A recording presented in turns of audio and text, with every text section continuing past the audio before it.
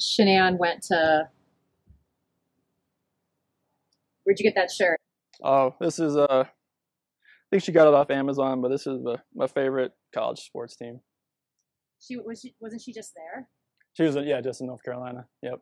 So she actually probably got it from there. Usually she gets stuff from Amazon, but this one, I like these shirts a lot.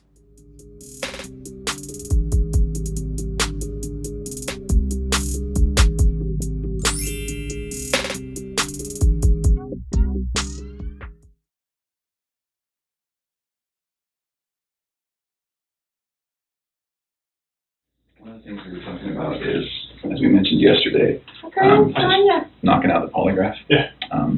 Why don't we do that today? Okay. Why don't we do that now? Okay. Get that out of the way when you're done. This is Tammy. Did you meet Tammy yesterday? No, okay. The only one. This is Tammy. Hi, Chris. How are you? All right. So then when we're done, we'll figure out our game plan that I was talking about today. Okay. Does your dad have availability to use the car if you're going to be here for like an hour or more? Can you drive? Oh, he can drive. Yeah. Okay. And I'll go explain to him everything that's going on. Okay. He will know where to go, but.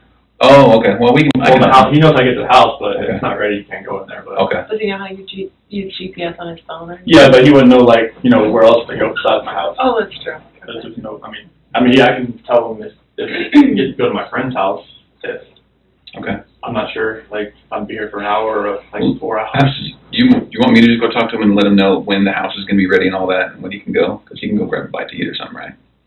Oh yeah, like if everything should be open by now around here. So. Okay, yeah. I'm sure. Well, he's been flying since like 5 o'clock East Coast time. So. Okay, why don't we knock this out? Okay. I think it's the best thing to do to move past all of this, and then I'll go talk to your dad. He'll have the keys. Everything will be good. Okay. Yeah. You have this number. Can you call him when you're done? There's like no signal on this place, so. That's bad, isn't it? That's why I couldn't talk to you earlier. Like, yeah, it was. Between him and me, we'll figure out how to communicate with him and get him where he needs to go. Okay. I've been getting text messages from like a lot of news places. Okay. I don't know really like. I think that's part of maybe what we game plan today. Not just here, like today's show, or I don't know what to do with that. Well, I think that you certainly can do whatever you need to or want to do. But I think that after we knock this out, we get back to the team and we make a plan. Okay, so I've been getting different advice, as far as her mom says if it's a kidnapping, then she says not to talk to anybody. Yeah. But I'm torn of what to do.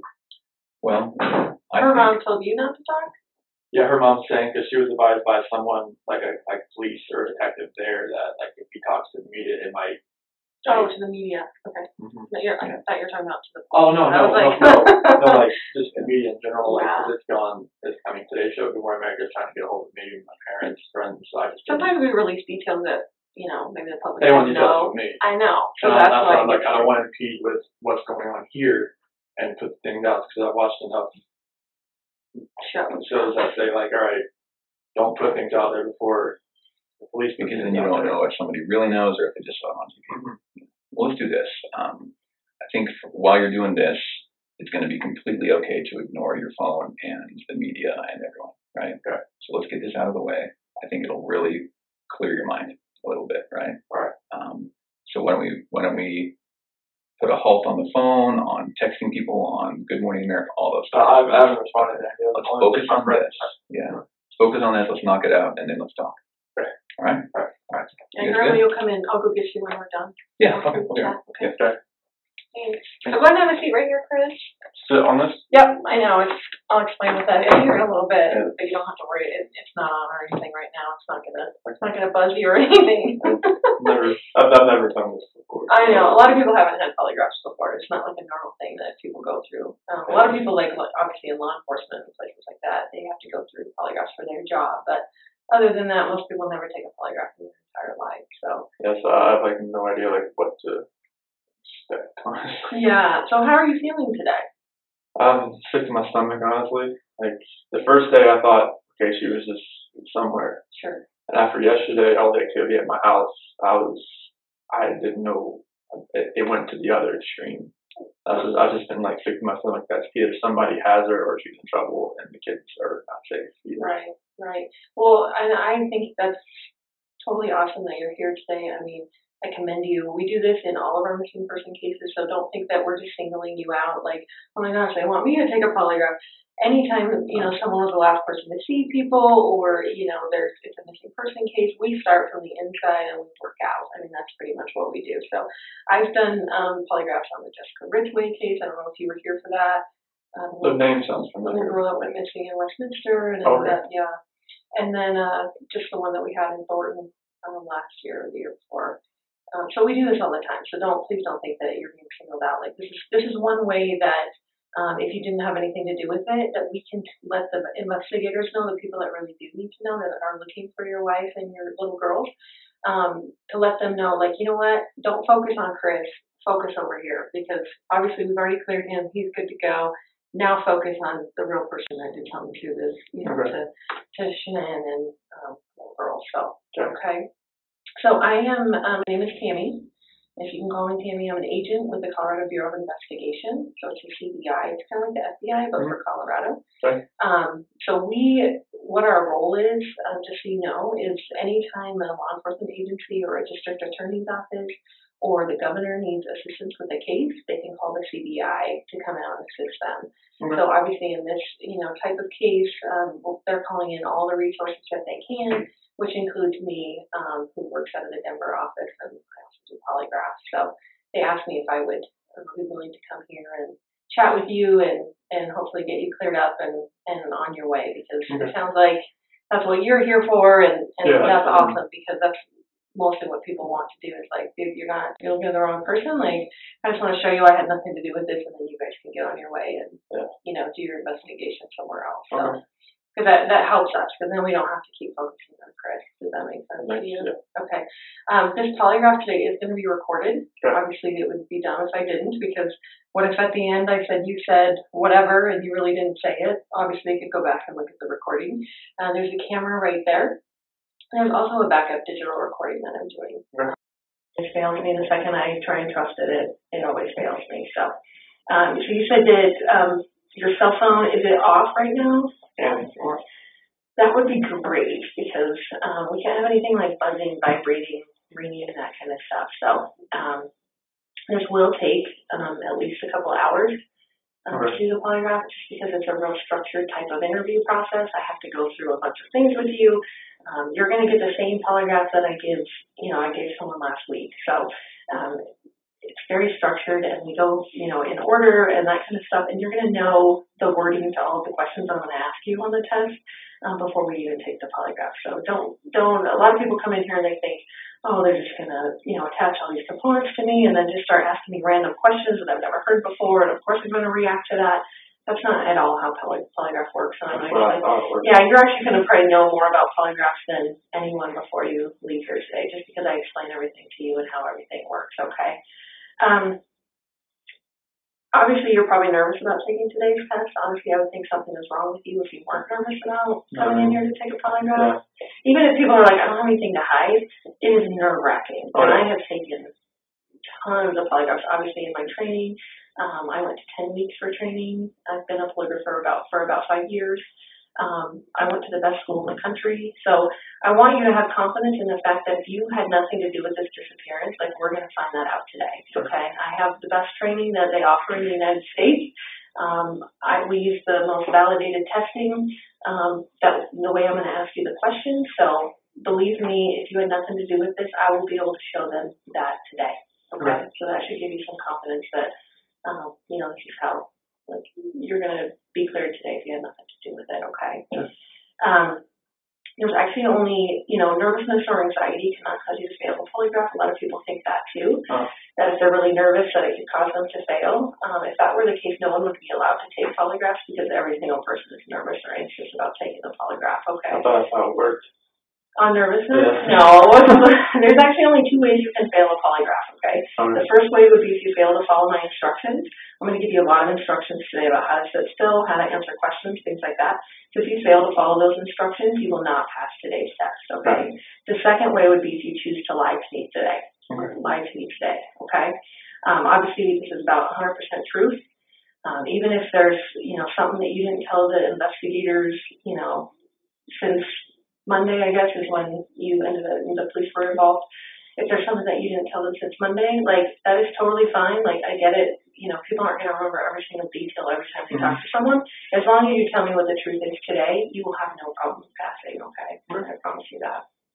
And obviously, I mean, I hope that, you know, if you did have something to do with their disappearance, it would be really stupid for you to come in and take a polygraph today. Exactly. Right? Like, it would be really dumb. Like, you should not be here right now sitting in this chair if you had anything to do with Shanann and the little girl's disappearance. Okay? Okay. And it's Celeste and Stella, is that right? Yeah, I'll call her CC too. CC, okay. If that comes up. Okay, perfect. So, and I know very small amounts about the case. Okay. Just because I want to know less about the case, because I want you to be able to tell me about the case. I don't want to have some preconceived notions about the case, and that's why I don't want you to assume that I already know details because you told Detective so-and-so, you know, that kind of stuff. I want you to be able to tell me like you were telling someone for the very first time about what happened when we get into actually talking about what happened, okay? Obviously, Chris, you're not under arrest. I have no plans on arresting you. At any point today, if you decide you want to leave, the door is right there. It locks us in here. Oh, okay, yeah, I saw that last night. So there's a key in there now, so you can, if you just turn the key, it lets you out. Okay, and at any point today, even after all these components are attached to you, if you decide at that point, you know what, I don't want to take this polygraph, I don't want to be here, this is BS, whatever, that is completely fine. Just please allow me to unattach my components before you drag my $6,000 instrument on the floor and run out of here. And it's kind of a little maze back here, so I will show you the way out at any point if you decide, you know what, I don't want to take this polygraph, I don't want to be here, I don't want to do this. That is completely fine. The door does have to be shut for privacy just because noise does affect the polygraph. And I will read you your rights today, and that's just because the polygraph components are pretty restrictive. You know, they go around your chest and stuff, and you may feel at some point that you're not free to leave, but like I said before, at any point I will unattach all the components and show you the way out if you decide, even in the middle of the polygraph if you don't want to continue to take it, okay? So, does that make sense to you? Yes. Okay. So I'm going to give you kind of a roadmap of where we're going to go today, just so you know what to expect and that kind of stuff, okay? So we're going to first start by going over a rights and consent form, and that's that Miranda rights form. I'm sure you've heard of it. You know, you hear it on TV shows constantly. Most kids can recite their Miranda rights. We're going to go over that, and again, it's just so that you know you're free to leave and that you're not under arrest, okay? And then we're going to do a consent form, and that's just something that's required by my bosses to say that you're actually consenting to the CDI doing a polygraph on you, okay? After that, we do a biographical and a medical form, and that's basically to make sure that you're a suitable subject to take the actual polygraph. I want to make sure that you didn't smoke, 10 bowls of weed, the night before. I wish that didn't normally happen, but a lot of people smoke drugs before they come in here because they're really nervous and they're trying to calm themselves down. Some people take a lot of medication. Some people hear voices. All of those things are things that I cannot conduct a polygraph on someone if they have those things going on. So I just need to make sure that none of that stuff is affecting you. You seem very lucid. You're talking to me. You're making sense. You're not jittery. You're not moving around, that kind of stuff. So I don't think we're going to have any issues, but I want to vet all of that out and just kind of, make sure that you have enough sleep and you're not, obviously no one's getting a lot of sleep. Yeah. Probably since Monday, but just so we can talk about all of that, okay? Sure. And then after that, we're going to discuss the issue of why you're here. Okay, I want to know everything you know, and again, I don't want you to assume that I already know something. I want you to kind of start from the beginning and like telling someone, maybe, a friend that you hadn't talked to since any of this has happened, and you're basically having to relay all of the details of exactly what happened with Shanann and the girls, okay? And then after that, we're actually going to take a bathroom break. I'm going to let you take a break. You can use the bathroom, get something to drink. That water there is for you if you need that at any point today. And then you're going to come back in here. I'm going to explain to you how and why the polygraph works. Again, you're probably going to know more about polygraph than you even care to know before you leave here. I'm going to explain how it works, and then we're going to go over the questions that are going to be on the test. And like I said before, you're going to know the words to every single question. So it's not that, and we're going to discuss that even before we even take the polygraph, like what those questions mean, and just so you are completely clear in your mind when Tammy asked me this question, this is exactly what she means, this is exactly what she's asking, and this is the answer that I have for that question. So we're going to go over those. I let you practice answering them like 2 or 3 times. So, and we'll go through them repeatedly if you need me to go over them 4 or 5 times, just, before we actually take the test. I'm more than happy to do that too. I want you very comfortable with the questions and that you know what they mean and how you're going to answer them. Okay. After that, we're going to go, we're actually going to do a practice test. And again, this just lets me know that you're a suitable subject to take the actual polygraph. And then after that, we actually get into the actual testing. That's why it takes a long time, is because there is a pretty big process that goes along with it. Okay. Yeah. So did you, you're not working today, right? No. Do you have a date that you're going back to work? Not at the moment. No. How long have you worked for Anadarko? January 2015. So about 3.5 years almost. Yeah. You like it there? Oh, yeah. Yeah, I worked for Covenant Testing Technologies before that. Well, what is that? That's a contract company for oil and gas. Oh, okay. Before that, I worked for Ford for 11 years as a technician. Oh, my goodness. So does that translate into No, stuff? it's mechanical. I mean, like, I like to fix things. And when I moved out here, I worked at Longmont Ford. Okay. And I moved up pretty fast there, but I hit that kind of plateau that kind of just I couldn't go, got stagnant. Mm-hmm. And I was having this carpal tunnel syndrome in both my hands, and I mean it was bad. Like I was doing this all day, it was bad. Yeah. So you still have that? I don't even know. Can you get rid of carpal tunnel? Oh, it was just the offset of it. It wasn't full on I need to have surgery type thing, but now it's so much better. It doesn't have the pain. There's a lot of mechanical things you do in oil and gas, but it's not as repetitive as the car industry is. So are you, excuse my language, are you a worker bee or are you like a boss guy? A little bit of both. Okay. You have to get your hands dirty too? Oh yeah. Oh yeah. Yeah, I'm a field coordinator right now for the area. I have 6 route operators and 2 rover operators. So that's what I'm kind of just over them right now, and we game plan, we look on the computer on our well summary screen and kind of go from there to see what kind of problems we might have throughout the day. Sure. And just kind of all right, this is what we need to do. You go here, there. Okay. So everybody's doing kind of middle part of the day, and everybody needs help, and try to get everybody checked out by 3:30 or something like that. Oh, that's nice. But you go to work pretty early. Yeah, we start pretty early, 6:30, somewhere around there. So. Early. Oh yeah, you have to get there early. You just never know what could happen. So. That's true. That is true. So do you have an ID on you, Chris, that I could see? So I have the biographical form has some driver license numbers and that kind of stuff. So I'll just keep this just for a second. So I do the other form. Are you named after anyone? No. No? My middle name, just my dad's middle name, but other than that, no. Okay.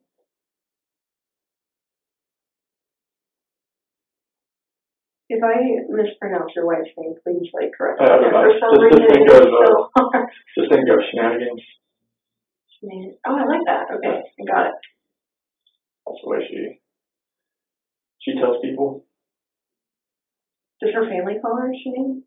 So the way they spelled it, it was like Shanann, with an apostrophe, but she just calls it Shanann. She was named after Shanann. Okay. Okay, so. Is it Bella? For Bella, yes. Okay. And Celeste is Celeste. Perfect. All with the same last name. Yes. Right? Okay. So, Chris, this is that advice and rights form. This just says that Agent Tammy Lee says, I'm an agent with the Colorado Bureau of Investigation, and I wish to talk to you about obviously the disappearances. Shanann, Bella, and Celeste Watts, okay? You have the right to remain silent. Anything you say can and will be used against you in a court of law. You have the right to talk to a lawyer and to have him present with you while you're being questioned. If you cannot afford to hire a lawyer, one will be appointed to represent you for any questioning if you wish. You can decide at any time to exercise these rights and not answer any questions or make any statements. Do you understand each of those rights? Were they read to you, Chris? So I'll just have you write a yes when we get to that. And then having those rights in mind, do you wish to talk to me now and obviously go through with the polygraph? Okay, perfect. So what I want you to do is go ahead and answer both of those as yeses, if you still agree with that, and then sign and date that signature line if you would.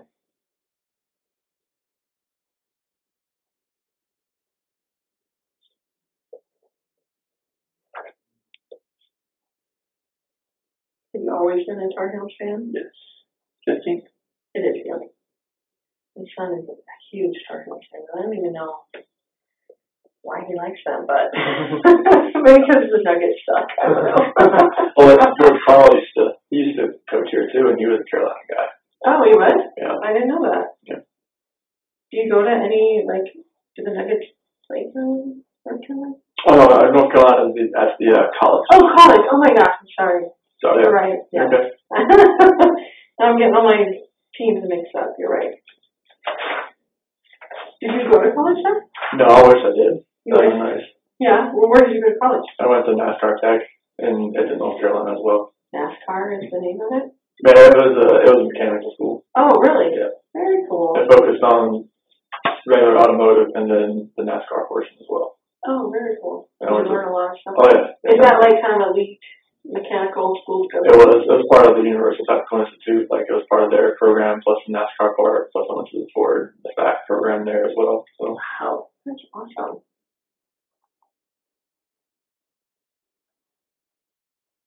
Do you have any other nicknames or anything that people call you? Chris. Chris. Some, like, just random ones at work. Just didn't make any sense. So. Like what? Some call me, like, Rain Man, because, like, when I go to a site or something, like, if I do it once, I'll remember it. And it's just one of those things. Like, do you remember, like, phone numbers and license plates? Oh, that stuff, I don't really pay attention to that stuff, though. It was, like, when I was really young, my grandma used to always quiz me on, like, state capitals, like, every day, and, like, when I was waiting for my sister to come out from middle school or stuff like that, she was always, like, just pinging stuff off my memory. Really? And it's just, like, everything, I think that's how it built. Yeah. For what it was, what it is. No doubt. That was your grandma that did that? Yeah. My mom's mom. Is she still alive? No, she passed a few years ago. Is she pretty old? Mm-hmm. Yeah. Yeah, she was. Was it a good life? Yeah, she was. Good. Were you close with your grandparents? Yeah, I went over her house every afternoon after school and helped her out. Nice. Being outside or stuff on the inside. And she always cooked me lunch, some German food, kernels and goulash, schnitzel, all kinds of stuff like that. My first husband was German, so we had German sausage and rice all the time, and then just their German food was just love it. So Shanann's legal name is hyphenated? I've never seen it written that way, but okay. That's the way her parents always said. That's how they did it. Okay. Shan and apostrophe and then. Okay. It's easier to say it when I spell it out, but we keep wanting to say Shannon, of course, but a lot of people call her Shannon. Yeah, oh yeah. Her parents sometimes call her Shannon.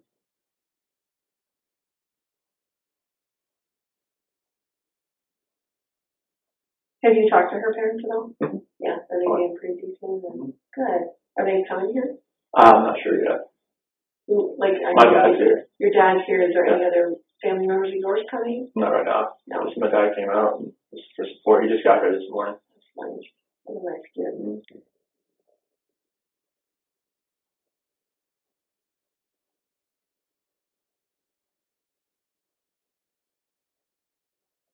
Okay, so this is that consent that my bosses require, and this just says Agent Tammy Lee has advised me that she's investigating the matter of, obviously, the disappearance again of Shanann, Bella, and Celeste. I hereby say that to the best of my knowledge, I'm in good physical and mental health. I also state that no force, duress, or undue influence has been used against me, and that I am consenting to this polygraph interview on my own free will. I understand that the results of this process will be released to, obviously, the Frederick Police Department, the District Attorney's Office, and the FBI. It would be very silly for you to sit in here and take a polygraph if I couldn't release your result of hopefully passing to the people that need to know. Does that make sense to you? And it says, I hereby give my voluntary consent to undergo a polygraph interview, and I understand that this process is subject to both audio and video recording and monitoring, which we had already talked about, okay? So if you agree with that consent, you can just sign and date it.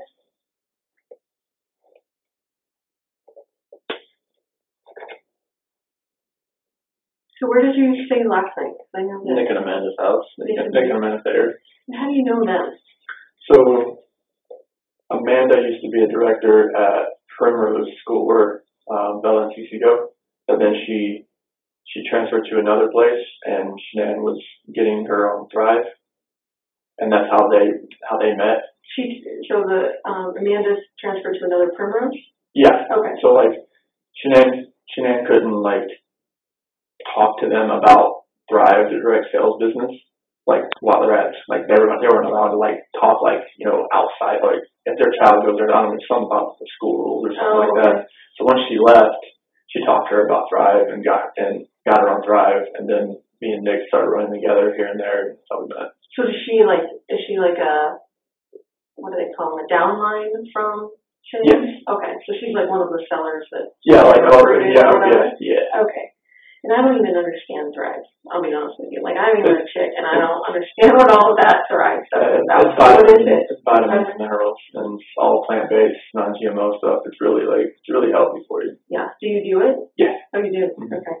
Yeah, I was 245 pounds when I started. No way. Yep. How long ago was that? 2016. Wow. I've been doing it for a while. Oh my gosh. So I think the only thing I know about Thrive is like patches or something. Is that what that is? Well, it's 3 steps. You have like vitamins. You have 2 capsules you take when you wake up, 2 pills. Okay. And then you take a shake with water and put on a patch.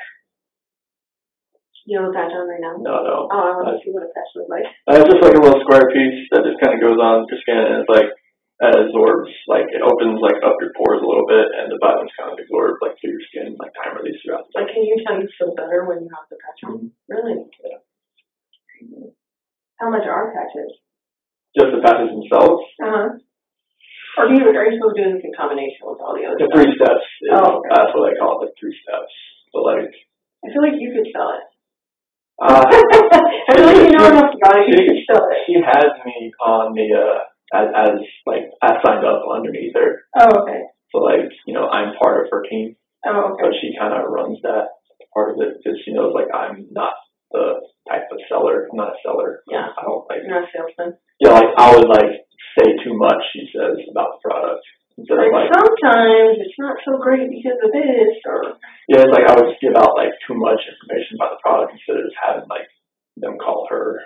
Do you sell it to any of the people that you work with? There's one person that I work with that uses it. Who is that? Troy. Yeah, he I works. think I heard that name. Troy McCoy or something. That's a funny name. Yeah, we call him the real McCoy. The real McCoy. Everyone's like, his parents like actually named him Troy McCoy. Super cute.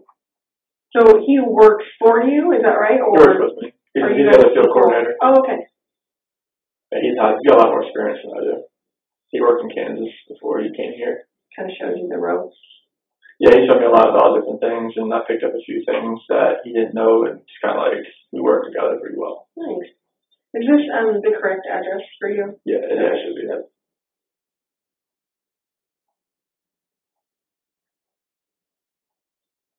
This is Troy married? Yes. Oh, yes. So do your families hang out at all? A few times, yeah. His kids are older. Oh, okay. Like how old are they? Like 11, 10, 8, and 7. Oh, okay. Somewhere in there. There's 4 kids? Two of them. Oh, okay. Like a blended family? Yeah.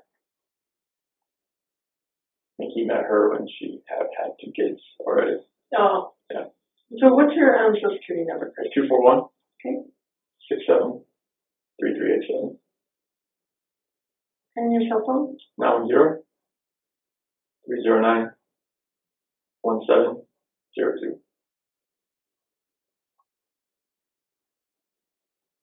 And what's your date of birth? 5/16/85. How old does that make you today? 33. And where were you born at? In Fayetteville, North Carolina. How do you spell Fayetteville? FAYETTEVILLE.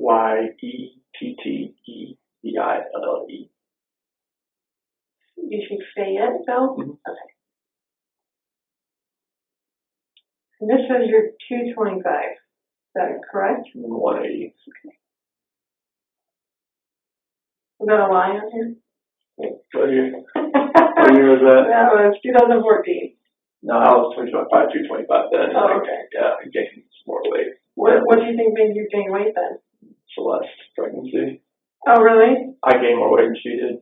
You're a sympathetic eater? When I went and got her Oreos, I ate a few on the way upstairs. I'm not gonna lie. That happened a lot. Now, can you do the Thrive stuff when you're pregnant?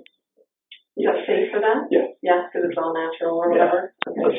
There's different variants of the patches that she can't use because like some of it's for weight loss. Oh, you don't want to lose weight while you're pregnant, right? Or it's more like for fat loss, and that's like they recommend not using that type of patch. Okay. So as far as growing up goes, and I'm actually done with that, so you can put that away. Who all was in your family? Who did you live with? My mom and dad, Okay. my sister. And your sister? Yeah. So just 2 kids? Yes. Okay. And what's your sister's name? Jamie. Have you, is Jamie coming, or have you talked to Jamie? I'll talk to Jamie and her husband. Yeah. How old is Jamie? So she'll be 40 this year. Okay. She's 39 right now. Okay. She's a little. Yeah, she's 7 years older than me. Yeah. You were at home by yourself for a little while, huh? Yeah, we didn't really get close until I got like older because that was such a big age discrepancy. Mm-hmm. So you get along with her well now, and your husband. So Yeah. do they have kids? 2. 2 kids? Yeah. How old are their kids? 10 and 7. 10 and 7. Do you get to see them very often? Or? I just saw them like when I was in North Carolina. Oh, you did? Yep. Nice. When were you in North Carolina? So it was the August 1st to the 7th. Nice. And how far did you get in school? So I graduated from high school and I got through the NASCAR Tech program. Nice. So you got a GED or an actual diploma? So it's like a certificate, I guess. It's not really a diploma because it doesn't have like English, math, science there. It's just strictly like mechanical. No, but through high school. Oh yeah, I got a diploma. You got a diploma. Oh yeah, Okay. definitely. And then you got a, I'm sorry. Like a certificate from NASCAR Tech that I completed the programs. Like, I guess it can't be a degree without, like English, math, and science and stuff like that. Did you always know that that's what you wanted to do, was the car stuff? It was, if I could go back, like, I'd probably just use that more of like a hobby. Mm-hmm. And maybe like dive more into the technology part of it, like, because we had like an Academy of Applied Technology when I was there. Mm-hmm. In the high school I was in, maybe go into more of the computer programming part of it. So are you like a pretty techie guy? Not I'll say techie, but I understand like numbers and math a lot. Like that's like with working on these wells. Like there's a lot of programming, a lot of setting up these wells to make them run, and like using the numbers, the pressures to optimize the wells is something. You already lost me. Like I do that job. No, I why- did not do that job. That's why I helped Troy. Like he knows more of like the stuff that was like 10 years ago type of thing. And I know more about, I've kind of like grasped some more of the stuff that's happening right now. Sure. And that's how like we kind of like work together. He's like, if he has to work on a pumping unit, like, all right, I'll help. You got this. If I get working on like a normal well and setting it up, he's just like, here you go. Mm-hmm. Like I will just watch.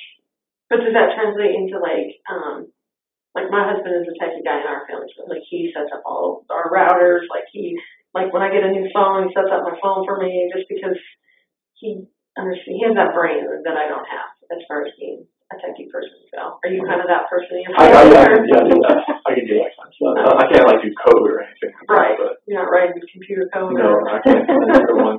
That's not do all that kind of stuff. Right. Okay. Awesome. So in your job now, like what is your title? I'm a field coordinator. Field coordinator. Okay. And you've done that for 3.5 years or whatever? So I was an operator. Oh. Like, well, it's the same. Like you're an operator. You're operating the oil and gas locations.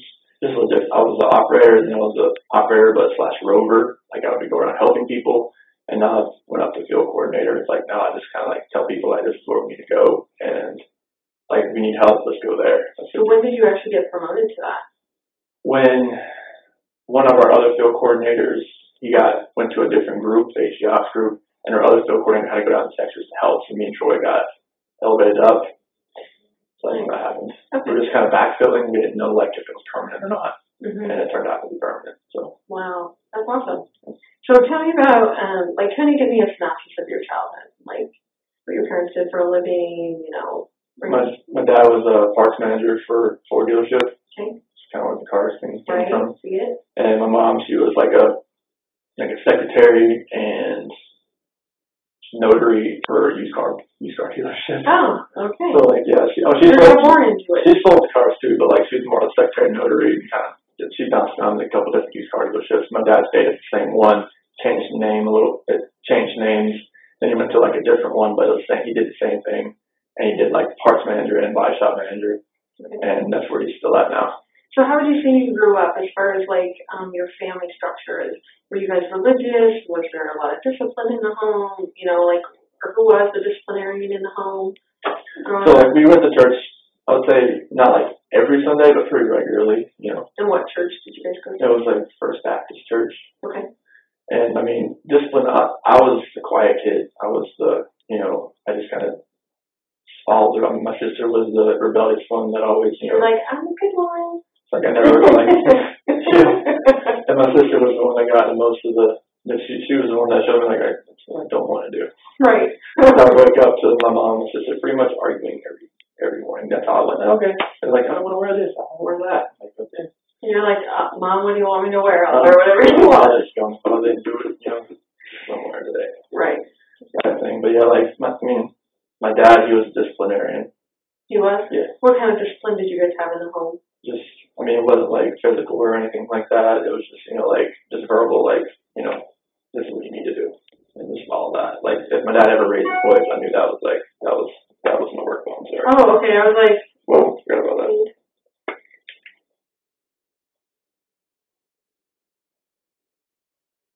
Kind of now, I'm not in the middle of the text. No, you're good. Good. I have two phones too, and it's hard to keep track of them. So. Yeah, my work phone. Sorry, I'm glad I did that. Yeah. Okay, so you said your dad was a disciplinarian, but he was just. I mean, it was verbal, like, cause like if the raised voice, I knew something was like okay, that's okay. I'm good there. Like, right. Did anyone struggle with like drug or alcohol abuse or anything like that in your family? No, I mean, my dad did at one point, but it was like after I left, like after I graduated and everything, and I just like, cause my sister, she would leave and she'd come back, leave and come back, leave and come back. She never like runaway kind of thing? All of like, she would move, like she went to East Carolina, and that didn't work out, so she came back home. She moved to a different place, and that didn't work out. She came back home type thing. And like when I left, I was on my own, and I was like self-sufficient, and I never came back. And I think that hit him pretty hard. So they expected you to come back, you think? Oh, he was used to me being around. Like, you know, he's my hero, he's my best friend. Your dad is? Yeah. So like that's where I think that kind of hurt him a little bit, because like once I left, I didn't move back. So tell me, so you're talking about for college, like as soon as you graduated, you moved out? So is NASCAR close to where you guys live? Like, no, like once I graduated high school, I moved to Mooresville, North Carolina. That's about 2 hours away. Okay. And that's where I live. I never moved back. I mean, I came back to visit, but I never moved back. Okay. So you go to college, is it a 4-year college, 2-year college? And that program I finished in 52 weeks. So it was like a year and a half, almost 2. Okay. Oh, actually, wait. That's like a year. 72 weeks, sorry. Okay. 72 weeks. So a year and a half. And then where did you go after that? I worked in Mooresville Ford and worked there till 2012. So that was like 2003. When I was going to NASCAR Tech, and I was working there as like a porter, moving cars around, changing the oil here and there type thing. And then once I graduated, they moved me into more of a line tech as far as like actually fixing things. Okay. So from 2003 to 2012, I was there. From 2012 to 2014, I was on Ford. Okay. Did you have like any high school sweethearts or like girlfriends from NASCAR Tech or? There was no. There's probably no girls in NASCAR Tech, I would imagine, but. There was like a handful of girls that actually went there, so no, it was like, I didn't have any girlfriends really during high school. Okay. What about when you got done with NASCAR Tech? Oh yeah, like there was girlfriends like that in Mooresville in there, so nothing really serious. Nothing serious? Yeah, I met Shanann in 2010. Oh, 2010? Yeah. Okay. And how long did you guys date before you got married? I'm assuming you're married? Yeah, 2012 when we got married. Okay. Dated a couple of years? Mm-hmm. Nice. Now, does she live in Mooresville? She lived in Belmont at the time. So how did you meet her? Through my cousin's wife. And my cousin's wife and Shanann, they knew each other from a wheel shop that she ran. That Shanann ran or the cousin's wife? No, Shanann ran. She ran like 3 different stores. Like auto parts? Wheels, tires, audio, custom stuff. Gosh, you're just all in that. All in that. It's like crazy. Okay, so we're gonna. I'm just gonna ask you some of the medical questions just to make again sure that you're a suitable subject. And you said you've never taken a polygraph. How would you describe your physical condition right now? Good, fair, or poor? I'll say good. Good. Okay. Have you had any major surgeries or injuries within the last 6 months? Are you in any discomfort right now? As far as like pain and like Yeah. No, not really. Okay. You know, maybe mental anguish or whatever, but Just as like, far yeah, as like physical or like fixing my your stomach kind of thing. yeah. Obviously, you're not pregnant. Nope. Have you eaten in the last 24 hours? I had a pizza last night and protein shake this morning. But, Okay. What time did you have the pizza? so right when I left here, so it's like 11. And what time did you have the protein shake? Probably about 7:30. Okay. Is that with all your step process? Mm-hmm. Okay. What time did you go to bed last night? Probably about 12:30. Okay. And what time did you get up? Probably about 5 and just kind of looked at my phone. Okay. You stayed at the other Amanda and I think I ran it out. Okay. And how would you rate your sleep, good, fair, or poor? Is there anything that came forward fair? I'll put it in the middle. Okay. Okay. I'll give you that box.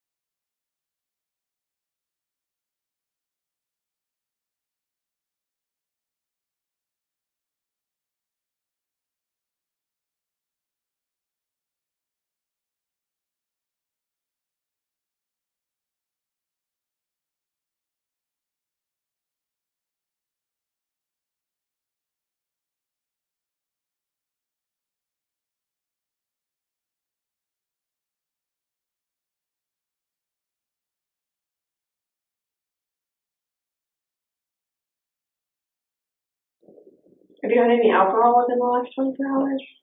Do you drink alcohol? All I know is like if I'm going out somewhere, like with friends coming over, I don't drink by myself. Okay. That's not. I don't think that's really.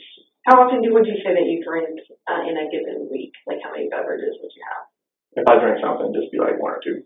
1 or 2 beers? Or Yeah, beers. I don't do it. No hard alcohol? No. Okay. Any legal or illegal drugs consumed within the last 24 to 48 hours? That includes even cough medicine, anything like that? No. So you just had vitamins, is that right? Mm-hmm. Okay.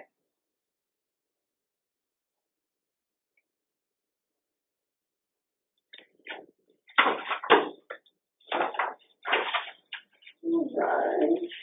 So now Chris, we're going to discuss the reason why you're here, okay? So now what I would like you to do is, again, kind of treat me like, someone that has no idea about anything and that you actually have to start from the entire beginning, like kind of start when, I would say when you met Shanann, just kind of explain your relationship, I guess, just so I understand it, as far as, meeting in 2010 and, when the kids came about and that kind of stuff. And then just bring me up to the point of, yesterday. Okay. If you could. All right. So 2010 is what we met. We met pretty much through Facebook because of my cousin's wife, and she recommended us as friends type thing, and that's how we kind of started talking. And our first date was at a movie theater. Didn't really impress her much because it was actually a nice theater. I didn't really know what I was walking into as far as I walked in, and there was a doorman, and he was all dressed in a suit, and I was in camo shorts and DC shoes, and I was okay, hopefully I'm very underdressed for this. But I walk in, I see her, and she's all dressed really nice, and she told me after the fact, man, I hope that's not him. kind of deal, because we know each other look like, but I wasn't really dressed for what we were doing. And But on the second date, I actually made the mistake again. We're in the same thing because I kind of forgot what I wore. Well, I went to a Kid Rock concert, and like I think that's kind of where I won her over because like we actually got to like the actual concert, and like I forgot my ID, so I couldn't actually get in. So I actually ran back like 2 miles to the car and got it and came back. And I was just like, I was just like soaking wet. I was just like, it was like middle of July, August, in like South Carolina, and humidity and everything like that. It's on Army base. So I ran back, got it, and everything like that. And then I think it was our next date, we actually went to Myrtle Beach. And like, she had lupus. Well, her lupus was really like acting up in North Carolina. So like she had like these flare-ups, joint pains, all that kind of thing.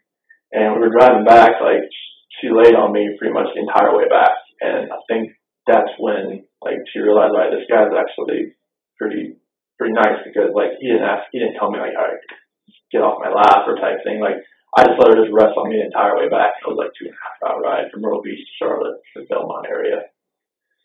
But yeah, everything flourished from there. Like in 2011, I proposed to her over in Ocean Isle Beach. Like that was around our anniversary, and I did a ride there on the beach at night. And I could tell, she was extremely tired, and I was like, I just want to do this. I was like, I want to do it like today. And she knew like so why are you being so like persistent to get me like out here right now? Like, let's go out to the beach. It's a nice night. Proposed her on the beach, said yes, and everybody was ecstatic and everything. And she's very organized. She's like OCD about like organization, putting things like you saw like the pantry, you see like, everything's just like named in a container all the way down. Like it's very easy for if you just came into our house, you would know what stuff was. You would know like where everything was. It would be easy. So like everything was just, she was planning the wedding, everything was great. And then 2012, she was here, she was planning the wedding from here because everybody was back in North Carolina. So it was guess you call it destination wedding if you want, because we fly back to that. So we got married in it's like this DoubleTree Hilton hotel that was there. It was like in the court. It was in November, and it was underneath one of those big tents and everything. It was beautiful, and it was amazing. And we went to Myrtle Beach for the honeymoon, and then 2013 December 17th, that's when Bella was born. Like we've been trying for a while and nothing was happening as far as getting pregnant or whatnot. And she said, so since we're not getting pregnant, since it's not happening, like I'm gonna buy superchargers for your car. Like, okay. And then it turned out that weekend we conceived Bella. The week she bought me superchargers for my car. So it was Did you take that back? I'd already put it on. And it was actually like a special order, like part that was sitting in a dealership. Okay. Stuff like that. So like it was ironic that it happened that, like bought a supercharger for my car and then that weekend conceived Bella. And then Bella was just a gift. I mean, she didn't think she could get pregnant because of lupus and everything like that. Like the doctor said, it could happen, it might not, but it happened, and it was a blessing in disguise right there. It's like, oh my goodness, it's happened, So like, did she have normal pregnancy? It's Like was Bella's normal? Bella's was she had shoulder dystocia when she was born. So was it like her shoulder? She was turned. Oh, just turned. Yeah, where like we had it like push her out. But she had a vaginal birth. Oh yeah, all that. That was. Cord wasn't around her neck. Nope. Or anything No. like that. No. Okay. Nothing like that. So Bella was born December 17, 2013, and she was a gift. So we just go along with Bella, and then and Cece was born July 17th, 2015, and we had this whole little thing staged up with Bella in the crib and a little eviction notice. Like she was there, and it worked out pretty well because she was just standing there crying, like like I don't want this type of thing, I saw one of those that went like viral on Facebook, so that's weird. It would be yours. Yeah, she was just sitting there crying with a little eviction notice, and she recorded it. It was an amazing day just to see that. And then Celeste, I was there, like she had a midwife for this one, so like they actually had me like, you can stand here and like catch her, and like, but Celeste came out like so fast that like I barely had a chance to go like this, and they moved me out of the way because she just like came out. So it was, Celeste, I was a lot better with Celeste because with Bella, I didn't really know like a lot, like what I should do, what I could do, how to calm, stuff like that, like, you know, burp, swaddle, everything like that. Like, I didn't, you know, I had like no idea. I just pretty much watched, like, all right, how do you do this? And then with Celeste, it was more of like, that's why Bella kind of like, she's a mommy's girl.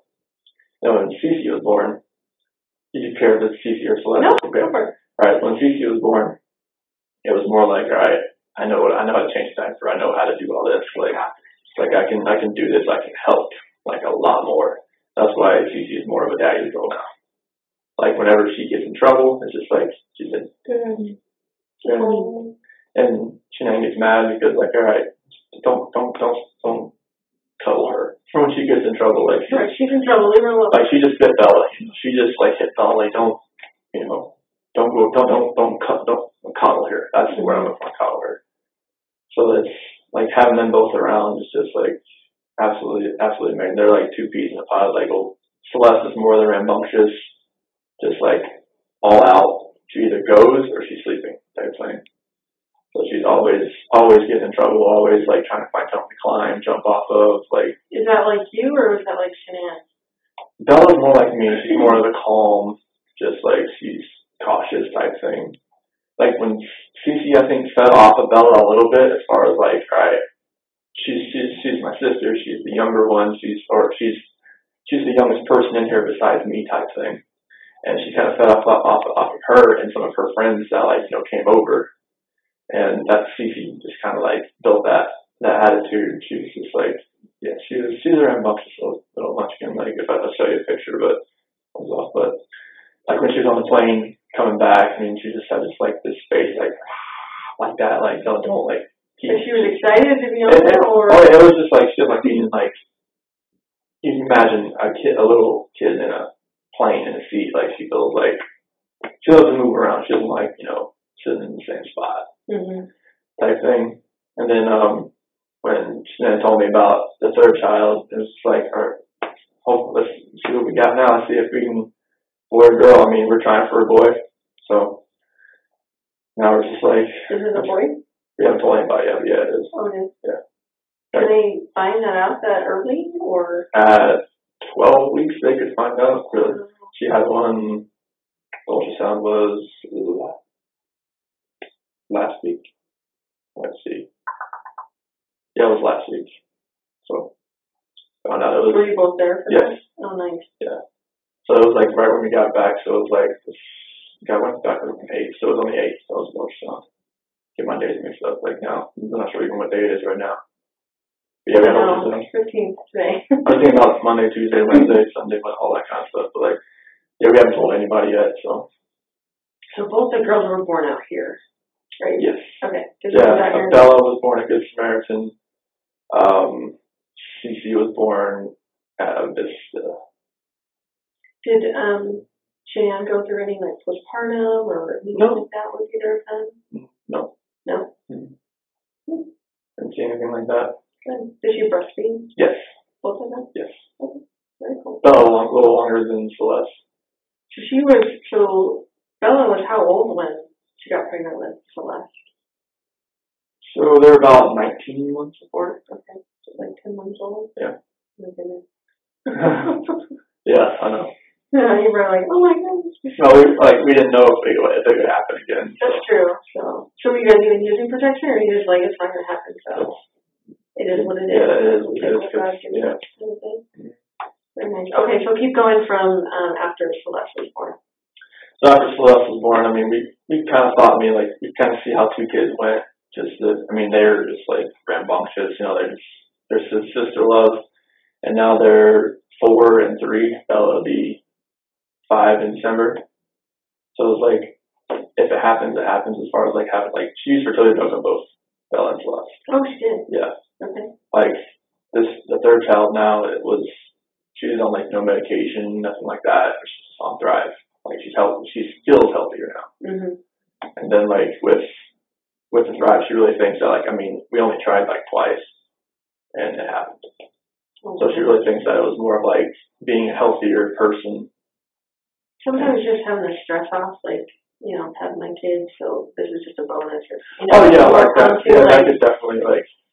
Seems like a lot of women think, oh, we're, you know, we can't get pregnant and they have a baby and then they're, you know, they're not worried about it anymore. So then they get pregnant again. Yeah. Like, oh, I didn't think it would happen again. Definitely. Yeah. So, tell me about after that. So.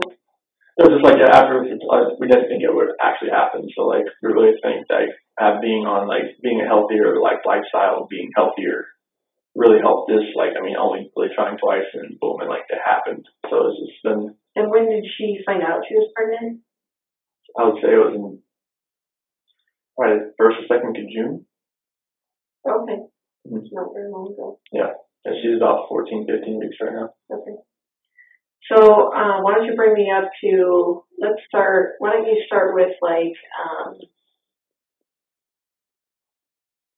so you guys went to North Carolina, so maybe just start from the trip to North Carolina. I guess you met her there maybe for part of it, is that right? Yeah, like she was there. So we got back we went to a Thrive trip in San Diego. It was the end of June. Okay. And then I think it was June 26th, last when we came back here. Her dad was watching the kids. And then that same, like later on that day, they flew to North Carolina. Okay. So why don't you kind of start there and just take me up until yesterday? Okay. And as detailed as you can. Okay. So like while they were in North Carolina, it was like they're there to see my family and obviously her family and just kind of like, because they haven't seen the kids in a while, as far as our kids.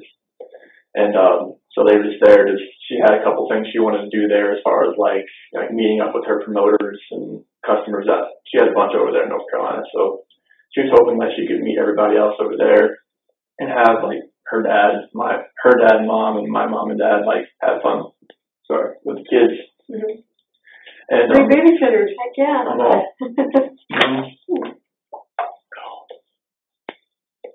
But yeah, it was mainly like just a little family vacation for them right now, for them on that trip, for everybody just to see the girls. And Celeste's birthday was during that on July 17th, so they had a birthday party there with like jumpy houses and stuff like that. And they FaceTimed me during it so I could see it. They didn't have a birthday party out here for her because it was, when they got back, it was in August. So, right. So, but yeah, I got to FaceTime and watch it all. And it was pretty much just hanging out with family the entire time. Okay. Yeah. And I was here just going to work and working out and going running and just keeping the house up and doing that. And just, I waited till my flight was July 31st. And I flew out there for a week. And I flew out there for weeks so I could fly back with them. So we went, so July 31st, I got there, stayed at her mom and dad's house. The next day we drove to the beach, stayed there for about 4 or 5 days. It was in North Myrtle Beach. And first time the kids had seen the beach. So they were ecstatic, obviously seeing waves, being in the sand. They love sand. Unfortunately, they love sand. Because it's just like you get it back, you just got shower them off because Cece was so like into the beach that her bathing suit was just full of seashells. It was like, okay, let's get all this off of you and rinse you off, please. Right. But yeah, it was an awesome trip. Like just seeing them react to the ocean, and then we went to like Broadway at the beach. It was in Myrtle Beach, like an outdoor little mall, and they got to go in these like little. It's like where they strap you in a harness and you get to jump higher. Yeah. And Bella and Celeste, they love that. They just love jumping that high. It was amazing. Nice. Yeah. And then I went to see my grandma, my dad's mom. She's in a nursing home, so like some days she remembers people, some days she doesn't. And luckily that day she did remember me, so that was really a good day to go in there and went in there with Shannon and the kids, and obviously like they had already been in there a few times while they were there. Sure. Yeah, and they were. She lights up when she sees those kids. I call her Mama. That's what she always calls, but Mama. She light up when she sees the kids, and she remembered me, and that was great. Yeah, and my dad came and picked me up, and I went over there and stayed with my parents for a day, and just kind of like hung out with them. Saw my sister, her husband. Their kids had a cookout and everything, and it was awesome. And then the next day, August 7th. Yeah, we went to her parents' house, got everything packed up, ready to go, and flew back here. And then got back on later on that night in 7th. And then on the 8th, I went back to work. And then on the 10th, that's when Shanann flew out to Arizona with Nicole. And I had the kids from Friday, Saturday, and Sunday. And we went to a pool party on Saturday with Jeremy Lindstrom's, his son's turned 4. And they had a little pool party and everything over there, or a little mini pool and water balloon fights. It was a big time. It was great. It was awesome. That was awesome. It was just seeing their faces and seeing how much I mean, they didn't really play with water balloons that much at all. So she would come over. She put one right in my pocket, just smacked it while I wasn't looking. She's a little trickster. So that was funny. And drove home, got back home, ate, and it was a really awesome day. So that was on Sunday. That was on that Sunday. So got the kids back, got them all showered up, got them to bed, and just pretty much waited around for hear from Shanann because she was flying back that night, and her plane got delayed because there was a lot of dust storms in Arizona. Mm-hmm. And there was some other weather around that was delaying flights getting in there, and they didn't have a crew. That's why it was delayed. So her flight was supposed to get in around 11, but it didn't actually get in until about 2. So it was about you want to just go into this now? Yeah. Okay, cool. So about 2 o'clock, came into bed. About 1:48, my doorbell picked up that she came in, but at 2 a.m. that's when she came in. Came into bed. And about 4 o'clock that morning, so my alarm went off, so that's when I usually get up, get ready for work and whatnot. So I get up, get dressed, brush my teeth, deodorant, all that kind of good. I don't really take a shower because I work in the oil field, but I'll take a shower when I get home, type thing. And she told me before she got in that I want to wake up, when you get up, just take a shower, get the airport off me, type thing. So I woke her up after I got ready and everything, and then we had talk about selling the house and about separation and stuff like that.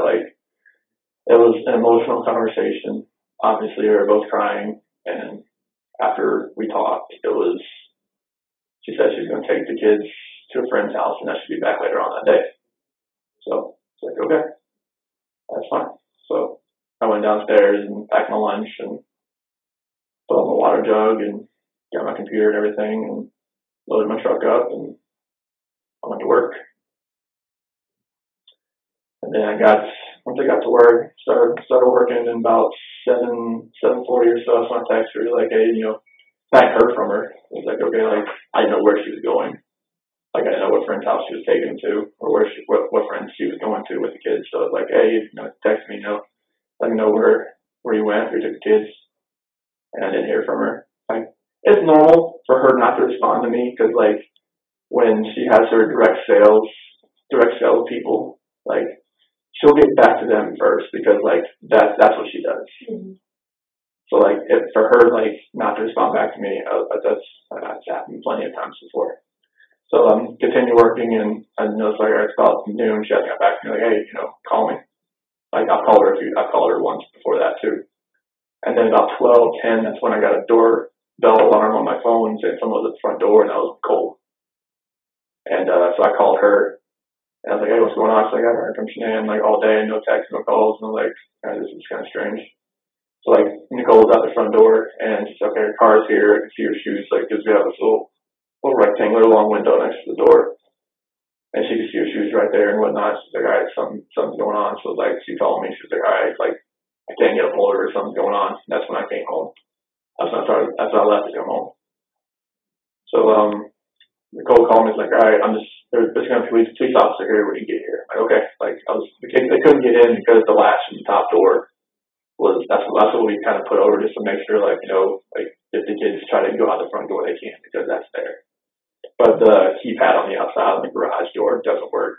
So, they had to wait until I got there. I got the garage door opener, I hit it, went inside the house, and car's there, car seats are there, purse is still there, the phone's on the couch, her wedding ring's sitting on the nightstand. And it's like there's like no sign of Bella, Celeste, or anywhere. And it's like the police officer, I forget what the police officer's name was, but he was there, and he was just, once we found the phone, powered it up, and all the text messages like came through as far as like, everybody was reaching out to her and everything, like, hey, what's going on? Like, are you okay? Everything good?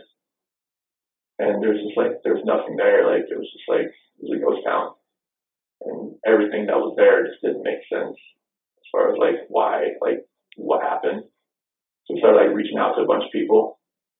Like any of your friends that like anybody that had reached out already that, you know, like had a car seat or like had a kid in general. And nobody had heard from her. Nobody had a clue. Like her mom hadn't reached out to her, my parents. I mean, nothing was there. And the officer, Detective Baumhofer, detective, I'm not sure if you know the people that are involved. Yeah, I can't remember how to say it. Oh yeah, I think Detective Baumhofer, he came, and they're all like, you know, taking questions from me, Nicole, her son Nick, that was there. And then went over to, they talked to my neighbor because he has a camera facing, like he picks up a few different angles and whatnot. And watched his video surveillance, didn't see anything as far as her leaving at all. So they're just like, all right, like where, like how this happened? Like there's no like video of her like leaving the front at all. So we didn't know, we were just at a loss for words. Like, all right, where is she? Like she wouldn't just leave everything here. Like even the kid's medicine was still there. And I was just like, all right, she needs that. Or just the only thing that was gone was really the kids' blankets. Like everything they slept with, like, you know, Celeste has like this big New York Yankees blanket and a little dinosaur and like a little dog that makes noises and a turtle and something. It's a whole package. And Bella has two blankets, but one was still at the house, the other one was gone. And she has a dinosaur and like a little swan blanket. Her other little You said the next thing you know is her getting into bed with you. Is that right? I felt her get in bed. We didn't say anything because I just kind of felt it. Okay. Do you know if she was on her phone or like how any of that works? I don't think she was on her phone. Like, I mean, it was really late. So what is her like routine for when she comes to bed, like before she gets into bed? I know it's kind of weird because she was coming from the airport, but like on a normal night, like does she brush her teeth, take her makeup off? Yeah, like, give me that routine. Yeah, so normally it's like, all right, she'll brush her teeth. She'll just makeup remover, like a rag, and she'll do all that. She'll take her balance, which is like something to help like stomach, you know, help everything. It's like I don't say like laxative, but it's something like that. Mm-hmm. But yeah, she'll go through, she'll do that, and then pretty much it. And then she'll lay in bed and she'll text people, call people, like if she needs to, as far as like anybody, promoter, customer, anybody needs her. Does she charge her phone next to the bed? Usually. Okay.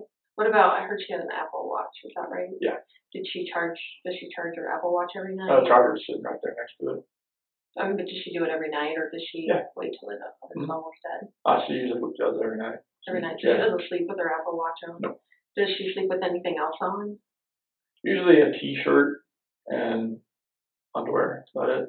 T-shirt and underwear? Yeah. Okay. What about that night? Do you remember, or that morning, I should say? I think it was a t-shirt. I think it was a t-shirt and underwear.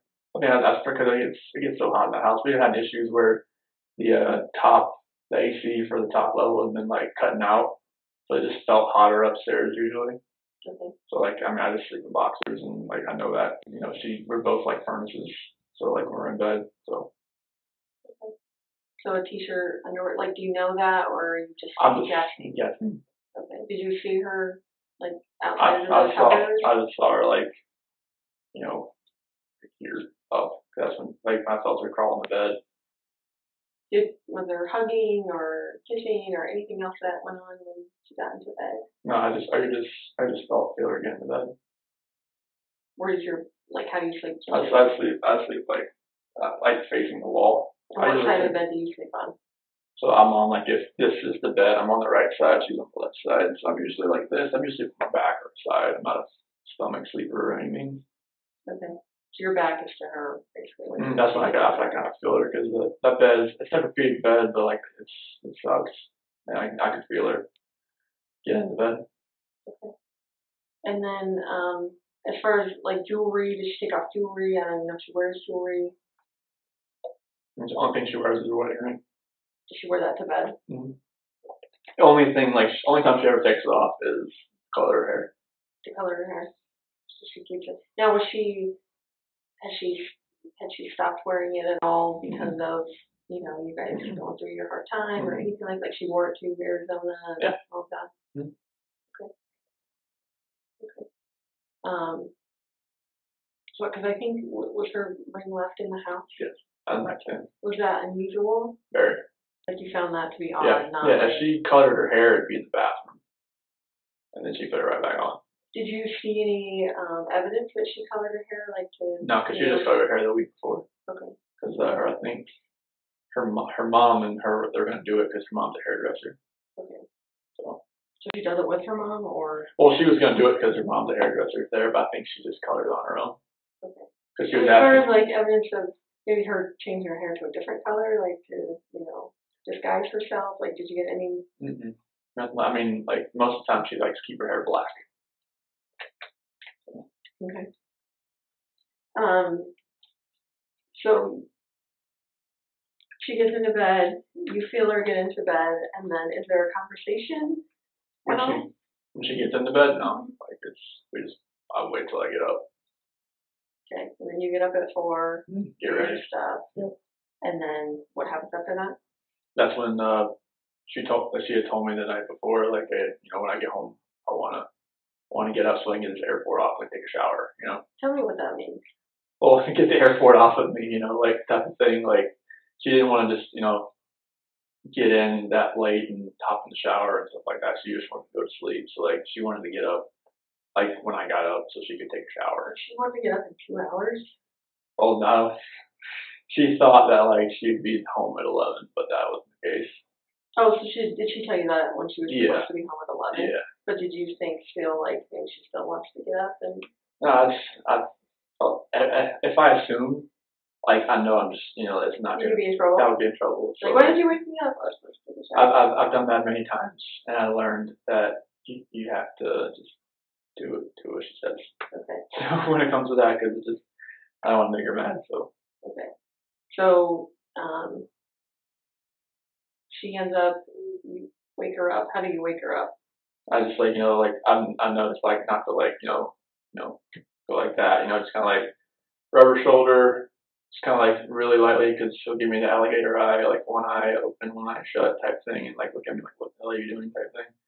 But like, you just kind of like rub her head just a little bit, just kind of wake her up like slowly, not where it's like jolting her or anything like that, and that's how I woke her up. So are you outside the bed when you're doing that? I slid back into bed. So you're in bed doing that? Yeah. Okay. On top of the covers. Like on top? Yeah. Okay. So I'm in my work clothes and everything like that. Okay. And what does she say? She's like, I asked her like, hey, you want to wake up, take a shower? And she's like, yeah, I'll do it. Like that. And then I told her like, can we talk a little bit? And she was like, yeah, let's talk. Like, was she groggy at all, or was she? No, she was pretty with it? Yeah, pretty with it. And surprisingly, but like, yeah, she's pretty with it. Okay. And how did you start that conversation? I told her, we need to sell this house. Like, we need to downsize. We need to get something to where we're not, it's not strapped so much. Because, I mean, the house, we're paying can I go down how much we're paying a month for the house? Yeah. It's like $2,700 a month. And that's a lot. And, I mean, with the kids' school, like, it was a lot. So it was like, all right, if we can like sell the house, like she had already contacted the realtor like the week before through an email. So like the realtor already kind of knew about like that we were interested in selling the house. So like, and how long have you lived in that house? 2013. Okay, so In May 2013. Okay. So like, yeah, I went through that and actually like I was, maybe just get something smaller, like right in North Glen, somewhere that's cheaper. I know nothing's cheap right now, which is something, but like I told her, and told her about what I was feeling. Like I didn't want to text her, I didn't want to call her about like a separation, like really like I wanted to be face to face with her talking about that. And So tell me how that conversation went. it was just about like I just don't feel the connection anymore, and that like how we were together, like it just wasn't working anymore, and that like the love that we had in the beginning, I don't feel that anymore. That I mean, she said, you know, like it's more of just crying and emotional, and it was. Was she mad at all? I mean, crying like she was, crying like I was. I mean, yeah, I mean, she was upset, but I mean, it comes with that kind of conversation. Like I didn't. Did she accuse you of anything? I mean, being a woman, I mean, she's like, is there somebody else? I'm like, no, there's nobody else. I mean, this is me talking to you about this. Isn't it like somebody came into my life and took me from you? This is, you know, me talking to you. This is just me. Mm-hmm. Like, there's no outside influence coming from this. Like, this is how I feel. Did she seem like she believed that? When I told her there was nobody else, Uh-huh. yeah. I mean, I believed her when, you know, like, I believe that she would never have, like, an affair on me, and she knows that I wouldn't do that to her. Like, we've talked about that before, like, many times. Like, Did she ever accuse you of that in the past? No. Did she ever, like, suspected, like, anyone else that you're close to? Like, way, way, way early in our relationship. Like, you know, when we first got together, and I was still getting messages from girls I was friends with, and she'd ask questions and, like, stuff like that. Like, who's that? Like, how do you know her? Like, and I would just, you know, not talk to them anymore, just, like, ease her mind type thing. Was she, like, a jealous person that would, you know, look through your phones, or? And she had full access to my phone. I know, but did she? I'm sure I mean, if she used my phone for Facebook or, like, Thrive or. She would use your phone for that? She used, yeah, because she would run, like that's from the Thrive stuff through me. Like, she would, like, make a post for me, something like that. Wow. Stuff like that. Did you do that as well? Like, would you log into No, Facebook? no. No. Like the only reason I logged in on Facebook, like, the last few days is to show the cops, like other pictures and stuff like that, or show, like, the news crew a picture or something like that. Okay. Because she had it on my phone as well. She could just, like, log in there too if she needed. If, like, she did it because, like, sometimes her phone messed up and she just used my phone and it's boom, it's right there. And then hers was on yours as well. Is that right? No, she just used mine. No, but as far as you can be. Oh yeah. She could toggle back and forth. Okay. Yeah, she just log out of hers and go into. Yeah, it was one of those things. Like, she knew I could sell. She's trying to help you out. Yeah, it's like she would just use, like, any friends that I had and just went from there. Okay. So how did the conversation with her, like, how long did it last, would you say? Like from 4:15 to just, like, closer to, like, 5. Okay. And I guess I'm a little confused because you talked about that you were telling her, let's sell the house and get a house, like, cheaper and Brighton. Well, just, like, I wanted to sell the house just to, like, so we can get, like, if we do separate, like, we'd have, like, some money to ourselves, and we could, like if I was hoping she would stay here, you know, like, because she had told me before, like, you know, if we did separate, like, she couldn't afford to live here on her own, and she said neither could I. I was just like, you know, like, give it a shot, like, whatever money that we could get from the house, like, you know. So you weren't talking about you guys buying a house together somewhere. It was more like, let's sell it, split it, sell it, like, we can go, like, we can have some money left over, like, and be close to each other. Tell me about, I know it sucks having to sit here and talk to someone about all this stuff. That's what I mean. Tell me about your financial situation. I know $2,700 is a lot for a house payment. Yeah, I mean, how much were you paying for it at Primrose? I think last year we paid like $25,000. So what is it? Like $18,000 to $20,000. What's the bill usually? I think it's close to like $500 a week. Okay, that's a lot. Yeah. What other bills do you guys have there? Surgeries from neck surgery. What happened to her neck? Disc. that was compressing down. There was like nothing, like there was no like fluid that like the spinal cord with the fluid to support it. It was just bone on bone. And she has a scar like right here. Did she have insurance when that happened? Oh, yeah. Okay. Yeah, but it was just whatever's left. But it was like over $100,000 surgery. So how much do you guys have left to pay on And that? she covered all the finances as far as like that. How long ago was that? That surgery, it was last. No. It was earlier this. I can look on my phone. I thought it was last. Yeah, it was last year because I remember Christina from Hawaii came to help, and it was during football season. Okay. So I think it was last August, September, October, somewhere around there. Okay. So fairly recently. Yeah. Okay. So what other big bills do you guys have? CCs, like endoscopies for EOE because she had acid reflux. Okay. And allergy testing, and CC had a clogged tear duct, and tubes in their ears, and their adenoids removed. Oh goodness. So there was that. Yeah, there was that. What medication are they on? Are they on some medication? They have inhalers for like for they were going through like it was like they said it was like child asthma, but they couldn't call it asthma because they're so young. So they would have like a little inhaler, the albuterol inhaler there, and CC had Singular, which was for allergy, like and Bella and CC had Meprazole too for the acid reflux. Okay. And that's the stuff that you give them at night, pretty much. Meprazole, I just kind of give CC that when just throughout the day, like 30 minutes before she eats. I gotta remember like somewhere in there. The Singular I give it to her at night. Okay. Okay. So what other big bills do you have? I think that was mainly what we've been some credit card bills. How much do you think you owe on credit cards total? Take it as like a random guess. I'm gonna guess about 8,000 to 10,000. I have like. You don't do the finances? No, because I mean, yeah, because she knew like when she met me, like the one stupid thing that I did was that I sold my 4-wheeler for less than I owed on it, and she just like, that's the stupidest thing I ever heard. You never touch the finances. I'm like, okay, I can deal with that. Right. What about like car payments and stuff? Car was paid for by Lavelle. What's that? The car was paid for by Thrive. Lavelle is the company, and Thrive is the product.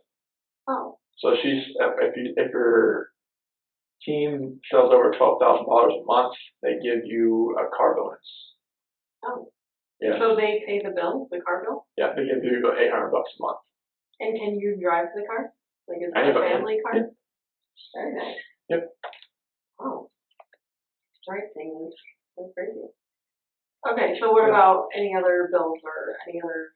In between the surgeries and the kids' little operations and credit cards, the house, just like utilities, stuff like that. And we did file for bankruptcy like 2 years ago, just because of everything that was like on our plate.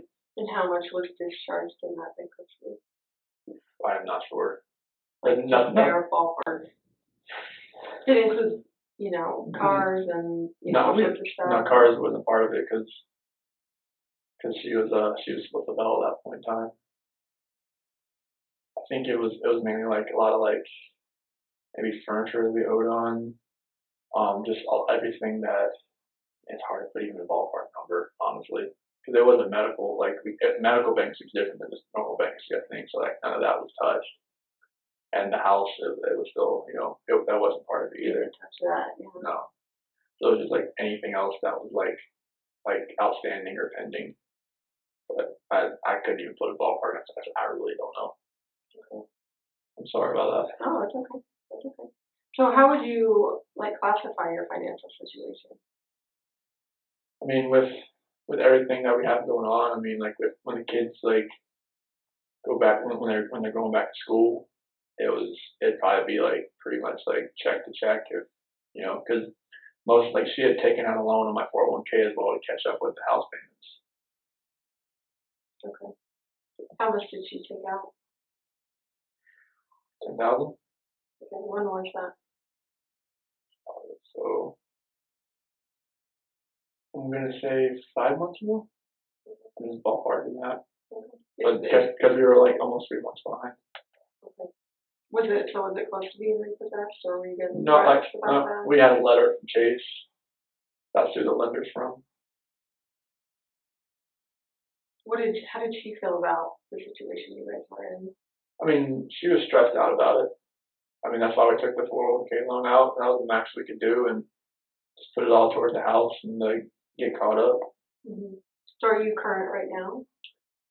I just got paid August. Okay. When was that due on the 1st? It's due by the 16th. That's 16th. Tomorrow. Yeah. Okay. And do you guys get health insurance through your job? Yeah, United Healthcare. How much do you pay for that each month? I think it's like every two weeks. 350? I think it's I'm trying to think now. Is it 700 a month? It's I have to look at my last pay stub, but maybe it's like 500 something a month. So I'm trying to think, like, I'm looking at all the deductions that we have coming out for like me plus spouse and child type thing. Mm-hmm. So they don't classify it as like, you know, like if you have another child it goes up. It's just like, you know, you plus spouse plus child. The family, yeah. Yeah. Okay. But I think it's every 2 weeks. I paid bi-weekly, so I'd have to look at my last check, but I think it's about maybe it's like 5 something a month. Okay. So that's health insurance. What about life insurance? Do you guys have any life insurance? Yes. Yeah, I got one for Shannon through work, and then one for both kids through work. I think Bella and Celeste is like a 20,000 one. I think that was the max you could do. 20,000 a piece. Yeah, I think that's what the max you can do. Cover, you know, Yeah, and then like I think Shanann's is like 50 or 100. That's the max you could do. Okay. Do you guys have any like other place life insurance for them either? I think Shanann has like her own, and I have my own type thing. Okay. How much do you have on you? Oh, no clue. Why wouldn't you know what you have? Did she get it? She did it. She did all that. Because I think the person who introduced us, my cousin's wife, she did like insurance. I think she did it through her. Oh, and what's her name again? Her name's Nicole, because they're not together anymore. Nicole Kennedy. Nicole Kennedy? Yeah. Oh, they're not married anymore? No. Are you guys still close with her, or like would you talk No, I don't think that Shannon and her have fallen out. They did have a falling out? There's something about like her old boss and like some like money thing as far as like him and some like it was something that I didn't know Are about. you starting to say embezzling? Yeah. Okay, like the boss was embezzling, or did they accuse Shanann? I think it was the other way around, but I had like no like really details about it, and it was just like one was saying one thing, one was saying the other. It's like I just want to make sure I'm not getting this mixed up. Yeah. The boss maybe accused Shanann of embezzling money. Yeah. And how long ago would that have been? Well, that was like right before I met her. Like 2010. Yeah. Okay. And where was she working? Was she working at that? Like her boss is the one that owned all the wheel shops. And I think Nicole Kennedy gave her, she did insurance at that point in time. And okay. So whatever happened with that? Like the boss accusing your wife? they're still good friends. The boss and your wife? Yeah. Okay. Yeah, he's like putting everything out on Facebook, like to everybody. He has contacts all around the world. Mm-hmm. So they're still like, she's trying to get him on Thrive and all that kind of stuff. I think he actually uses it, but not right, but he uses it. Okay. And then you said Nicole and Shanann had a now falling out because of that. Nicole Kennedy. There's so many Nicoles. There's Nicole's, there's Nick's. I don't want to get all this like mixed up. So yeah, Nicole Kennedy. Yeah. Okay, but you don't talk to Nicole Kennedy either. I haven't talked to her in years. She didn't reach out to you after all this happened or anything like that. No. So do you have any idea like what policy Shanann would have gotten on you, like how big it would have been, or? Probably know what you're worth.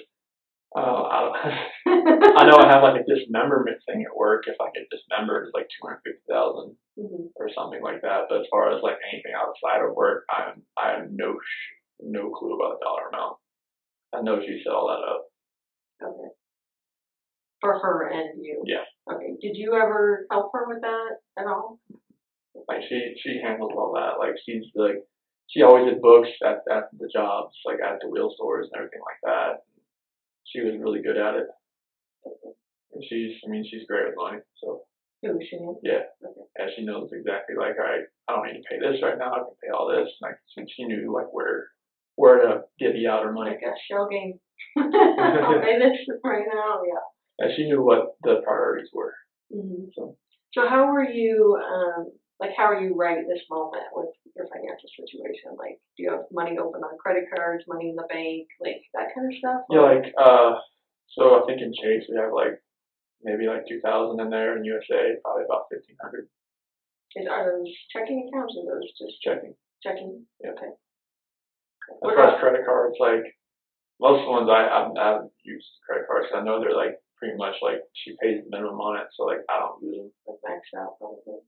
More than likely, I mean, if they're with the interest payments Mm-hmm. and whatnot, just pay the minimum. They don't go down much, but like I know like Capital One maybe has like $100 left to spend on it or something like that, and like the Credit One and the other Capital Ones, like I know those probably don't have much on them, so I don't even use them. Mm-hmm.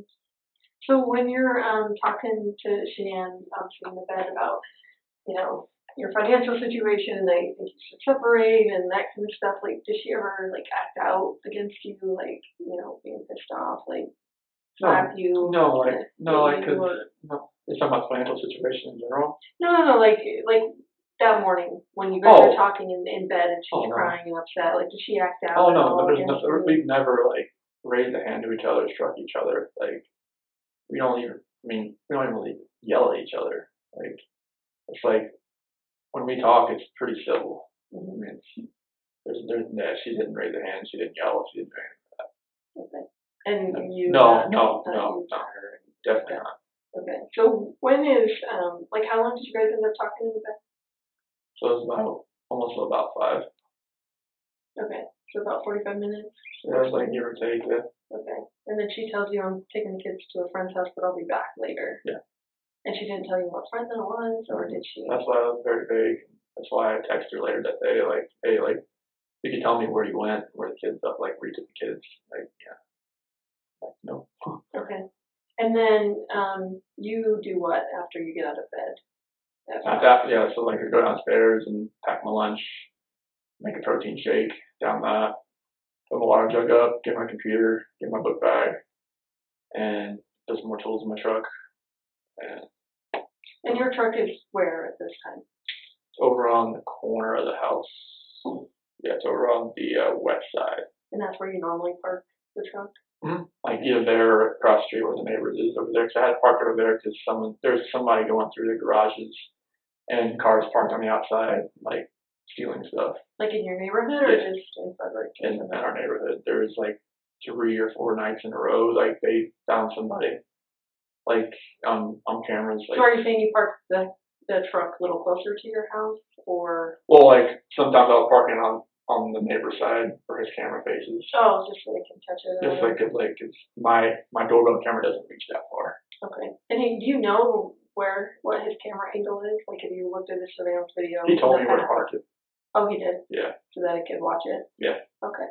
He told me to park it like right. I didn't want to park in front of the driveway, so I didn't want somebody to back into it, like if his wife or somebody forgot, like, oh, there's not usually a truck there or something like that. Mm-hmm. They want them to back into it. Sure.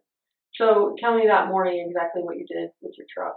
Yeah, so I got in my truck, full forward, backed up to my garage, so I get everything in because like since it was over the weekend, like I had everything already inside. Like I wanted to have my big clear container, I had my O-rings and like my headphones or my earbuds and everything like that. And I had to get a couple like combination wrenches, opening wrenches for my toolbox. I knew like I was going to rebuild a stuffing box that day or helping Troy do that. And Cody and Melissa and Chad were going to be out there too.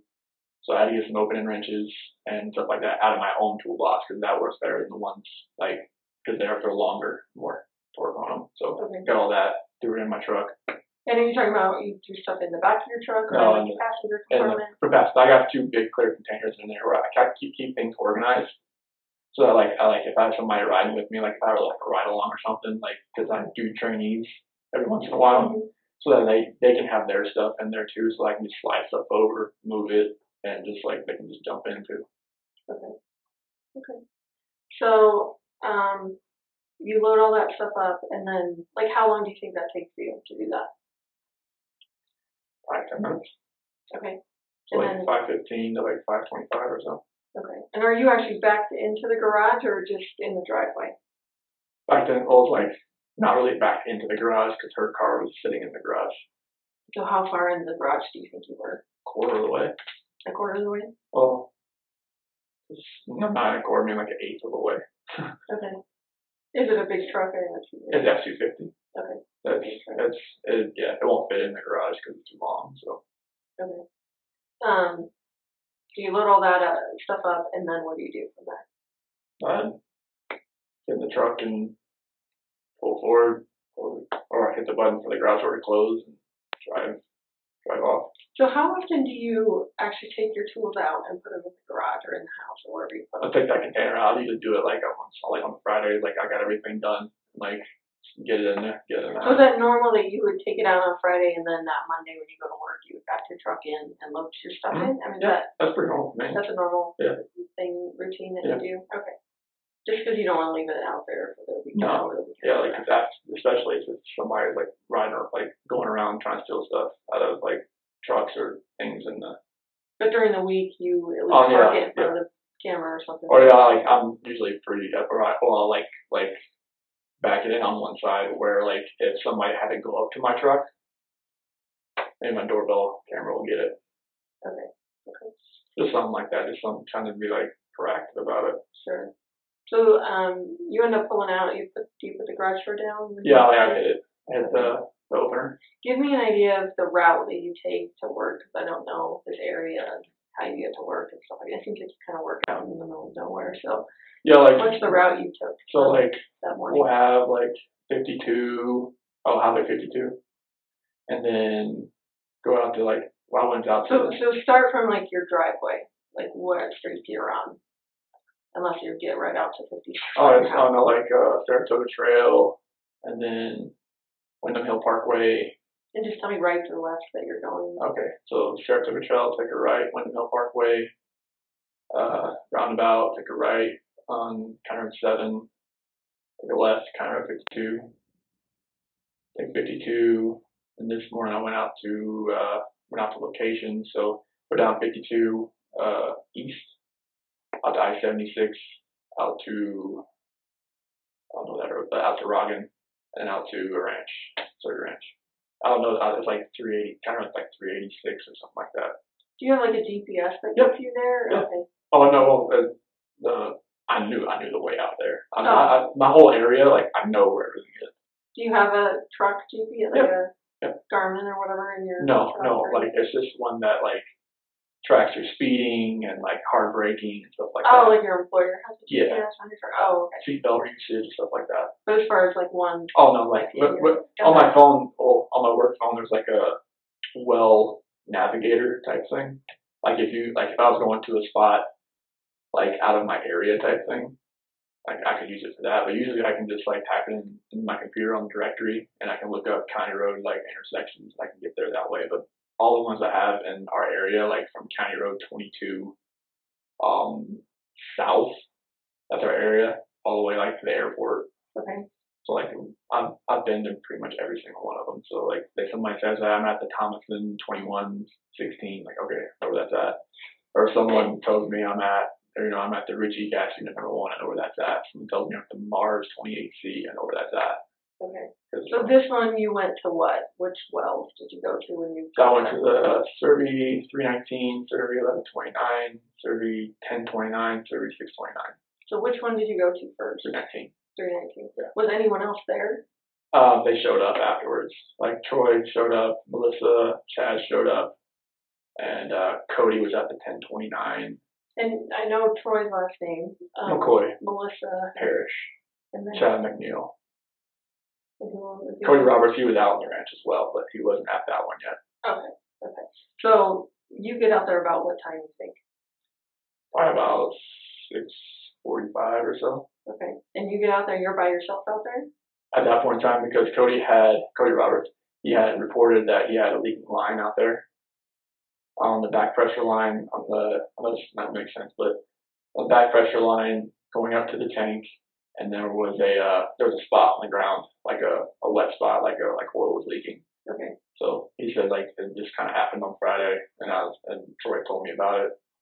I told him like, Dad, we'll So check did you it go out. right there with him to try and help him fix that, or? Well, Friday I wasn't at work. No, I mean, but Monday morning. Like he was gonna make me out there, Oh. but he decided to go to that 1029 first to check on that pump unit, get it trying to stroke up, trying to see if it'll like get some pump action downhole. Okay. So you're at 6:45 at The 319. 319, and where you're like, what time do your other people show up? Probably about, I'm gonna say about 7:15, 7:30, somewhere around there. And I'm trying to pressure test the line to see if I can find a leak. Did they see you? Like, I mean, Yeah. is there, like Yeah. the truck's out there and Yeah. you're out there? Yeah. Okay. Yeah. You have a conversation? Yeah, oh yeah, everybody's out there. Like we're pressure testing the line, we're digging that line down a little bit so you can see something spraying out. Like, So why are they not there when you're there? they went to the office first. Most of the time, like either they go to the office first or you go to the field first, one or two. Okay. Like we had a couple guys that started out in the field, some people started out in the office. I just knew he had a leak there over the weekend. I was just like, all right, let's see what this is. I don't want this like getting like somewhere where it's gonna get so big that it's gonna be like, all right, we got like a health safety environmental issue on our hands. That's like there. Okay. And as far as you leaving at 5:30 and getting to your place at 6:45, is that normal? Like you would normally leave That's just at 5:30? like y'all used to do between 5:30 and 6 o'clock, somewhere around there. Okay. I just knew it'd take a little while to get out there. I wanted to be out but we usually like start work at like 6:30.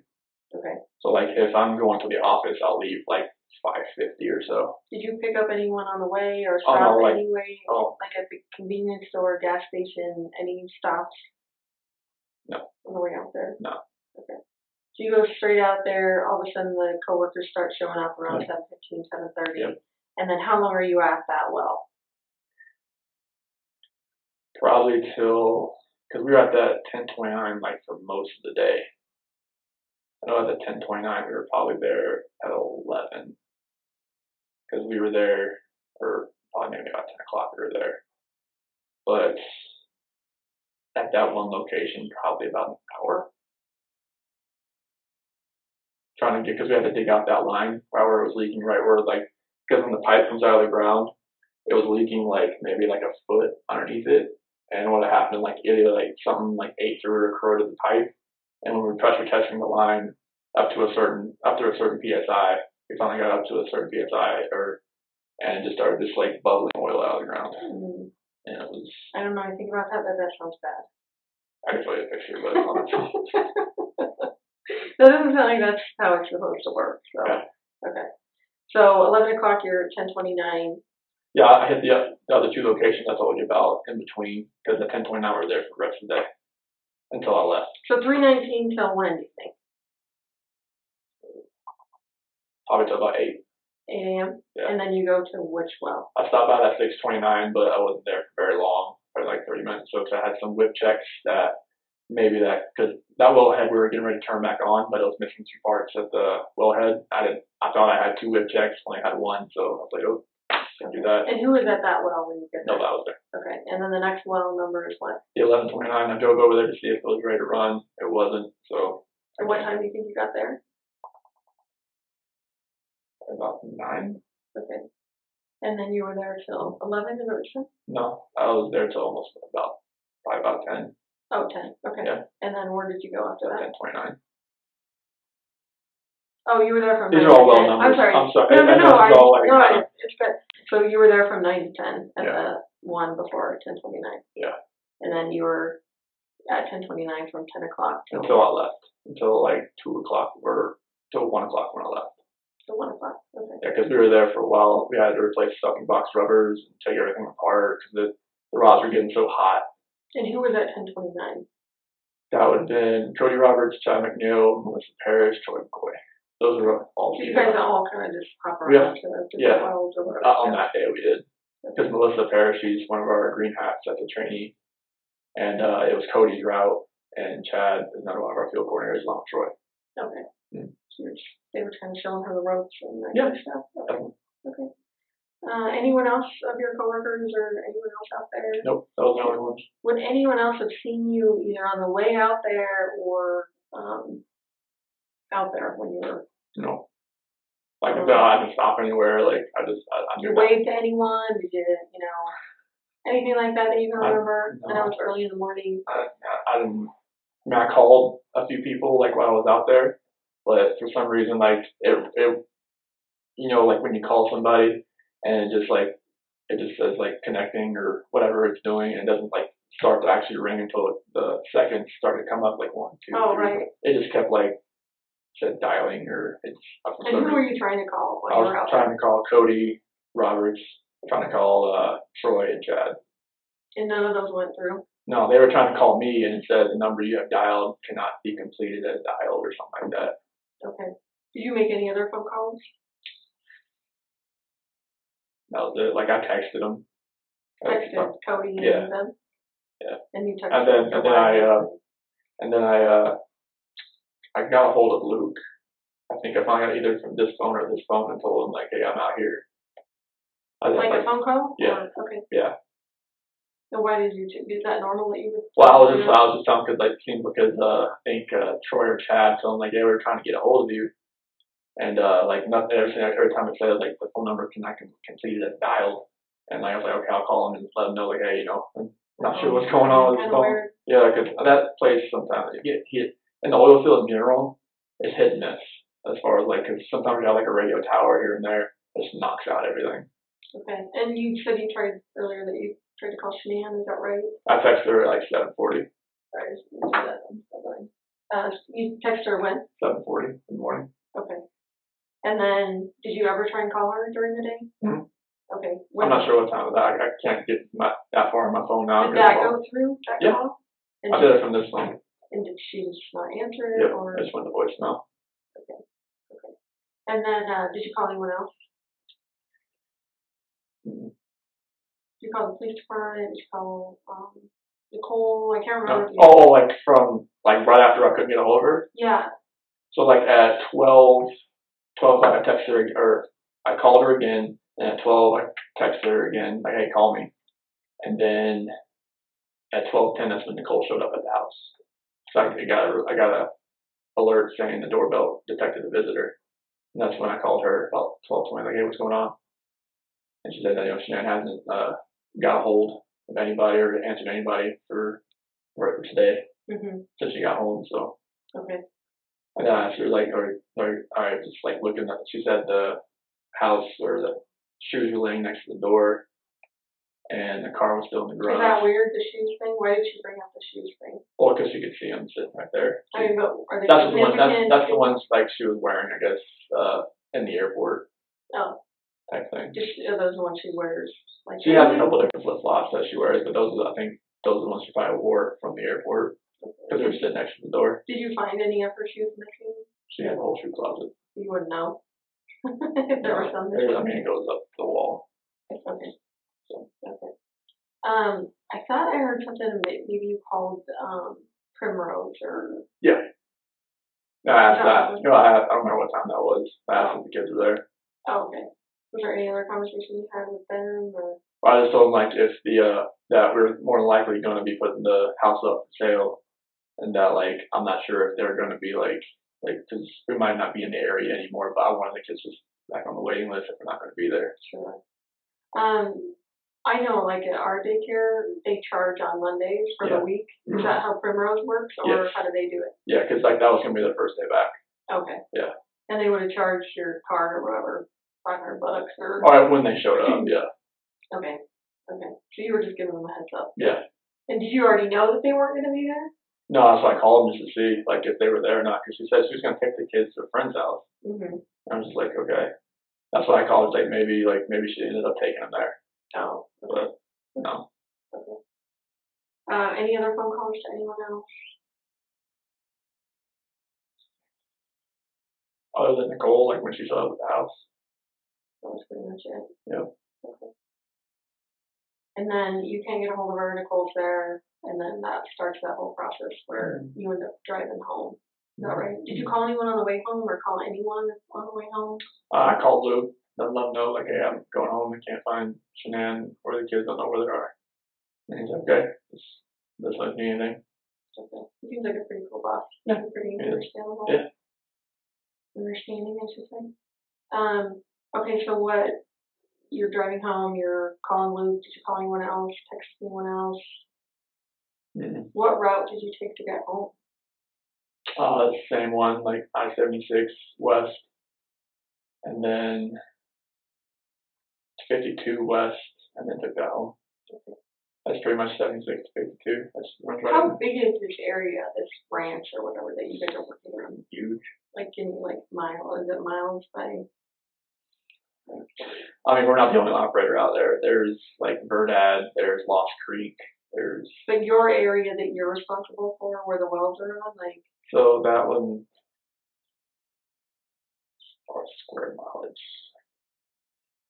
maybe 10 to 20 square miles. Like as far as width goes, like if I could like, yeah, I mean it's huge. And that would be just your responsibility. That's our area. That's Cody's route. Okay. Because we have 6 route operators, and they all have individual routes. So what else is on this land besides Cattle. cattle? Lots and lots of cattle and sheep. Okay. And lots of like little irrigation like spots where they eat, and trees and sunflowers and lots. So like when you're driving out to the wells, is there actually a road that you guys made, or? It's full. Sometimes it's a road. When the cows and everything get on it, it gets really soft and really like shake your truck type thing. Mm-hmm. Okay. As far as your truck goes, obviously it's a work truck kind of thing. Are you allowed to have other people in your truck? Like as far as civilians, like your wife, your kids, anything like that? They played in my truck a few times because it's Daddy's truck, like they played in there a few times and whatnot. What about Shanann? Has she ever ridden in your truck before? Not to work, but she's been in it before. Okay. Just like just seeing what all I had in there and everything like that, what I take to work, stuff like that. Yeah, she's been in there before. Okay. That's not like a regular thing. Oh, like we're not really allowed to like take civilians like places in it, but other UNARCO employees or like when I have a trainee and stuff like that, like they ride with me. Okay. That's totally fine. Yeah, definitely. So you get home and obviously you said you open the garage door and go through the house. Tell me all the things that seemed odd about the way the house looked. So it was the car being there with car seats. That was odd. The purse, wallet, still being there. Phone's a big thing for me. That's still there. She seemed like she was pretty attached to the phone. Well, everybody knows she is. She's very attached to it. Okay. And kids' medicine. Those are the odd things. What about her meds? Does she have medicine that she would take? Only one she takes regularly is Imitrex, and that was not there. Like the medicine she had in her purse was for nausea, not Imitrex. And what is Imitrex for? Migraines. And that was gone? That was not in her purse. Like the one that they said was in her purse, they thought was Imitrex, no, it was like for nausea. Once I read it. Okay. As far as, do you think it could have been in her luggage that she left there, or? Not sure. It would have been in her purse. Okay. Did you go through her luggage? Like no. Looking for clues, or? I didn't go through her luggage yet. Okay. But like her Imitrex suspects to have that it's within hand's grasp. You said the kids' beds were like pulled back, or how were the kids' beds? They weren't made. They weren't made? No. Okay. Is that normal? Very normal. Okay. For the morning, yeah. Okay. Especially because the kid, they just like throw everything and just like get out of bed. And what was your bed? What did it look like? The sheets were off of it. Okay, tell me about that. Like most of the time when she gets out of she gets home from like a flight or something, she gets into bed like from the airport, she's gonna wash the sheets the next day. So that's what I thought when I got home. That she had woke up and she was stripping the bed or yeah. whatever? Yeah. Okay. Are those sheets on the bed now, or? No, I don't think so. Are they still in the piles or whatever, like where she put them? I think, because I washed I washed everything and I put different sheets on there. So where are the sheets? Oh, you washed those sheets. Did you put them away in the closet or something? It should either be like right on the pile on the ground or something like that, right there. In the bedroom? Yeah. Okay. So you washed the sheets that were on the bed, or you left them there and just put on new sheets?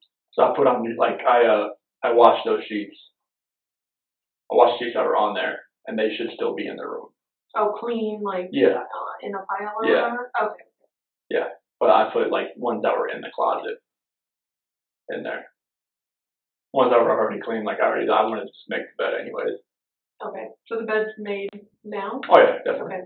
So when you slept on the bed Monday night, it had new sheets from you changing it, or?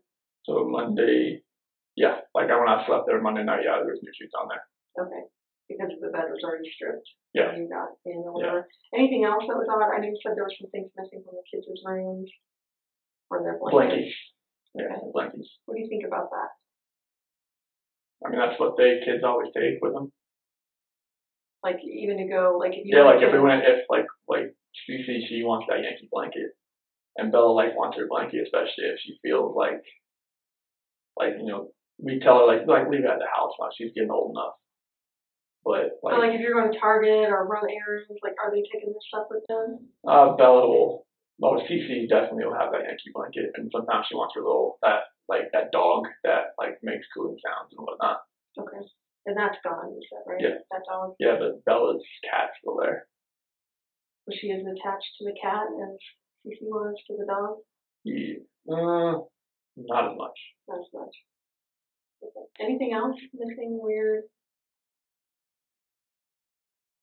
What about the pajamas that they were in that you put them in after they showered, the nightgowns or whatever? Yeah. Are those at the house? I didn't see those. I mean, there's still there's dirty laundry in there from the kids. Okay. But I didn't see those per se. I didn't see those, and then there's some nightgowns in there, but I didn't see those. Not the ones I described to you. Okay. So obviously, you've had a lot of time to think about this stuff and talking to me. What are your thoughts? What are you thinking right now as far as what's happened or? The first day, I thought she was with somebody. I thought, she's at a friend's house and she's decompressing, whatnot. Mm-hmm. But now, after yesterday and now today, it's I feel like she's not safe. So either she is in trouble or somebody has hurt her and the kids, and we can't find them. We don't know where they are. So if I ask you on the polygraph test if you physically caused Shanann's disappearance, can you pass that question? Yes. What do you think I mean by that when I'm asking you if you physically caused Shanann's disappearance? What does that mean to you? If you ask me that, I feel like you're asking me, did I have anything to do with it myself, or did I help somebody do it? And I had no part in any of that. And I know it's totally awful to think about, but what are ways, because I need to make sure that you know what I'm talking about, what are ways that you can make someone disappear? I mean, if you're talking about what I've seen on the movies, or how people, if you read about other people, I mean, you hire somebody.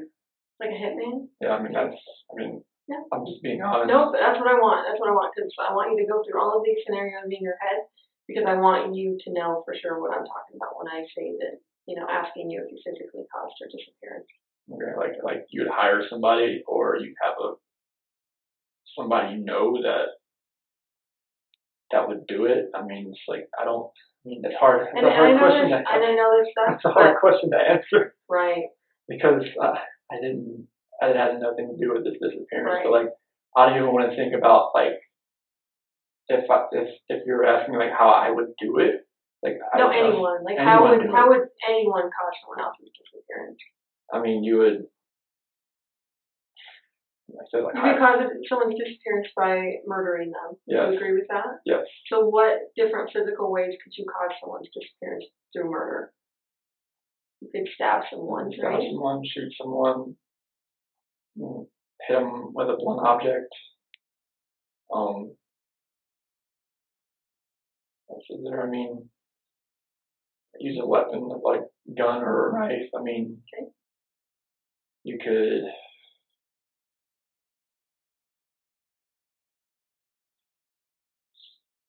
You could smother someone. Smother someone. You could strangle someone. Hang someone. I mean, yeah, you can.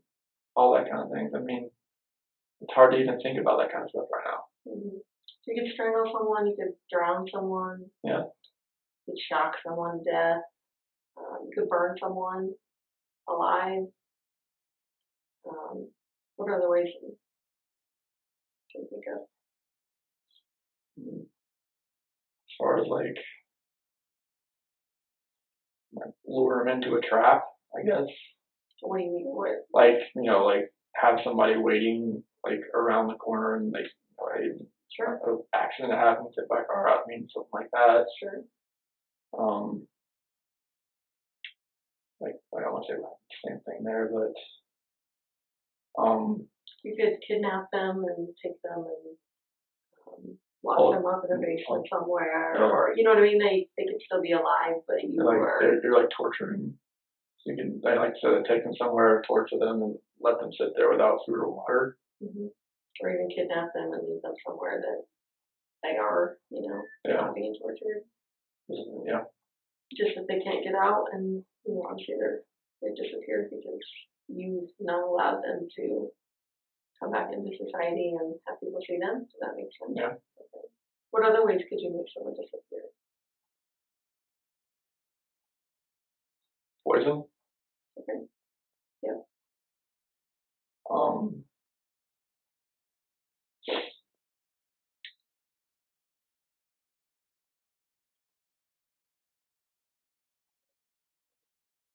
Sorry, these. I know.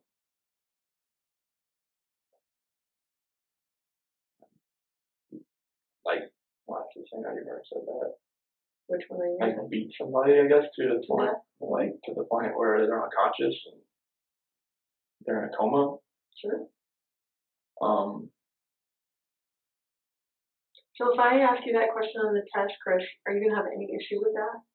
About you physically causing going through every single one of those?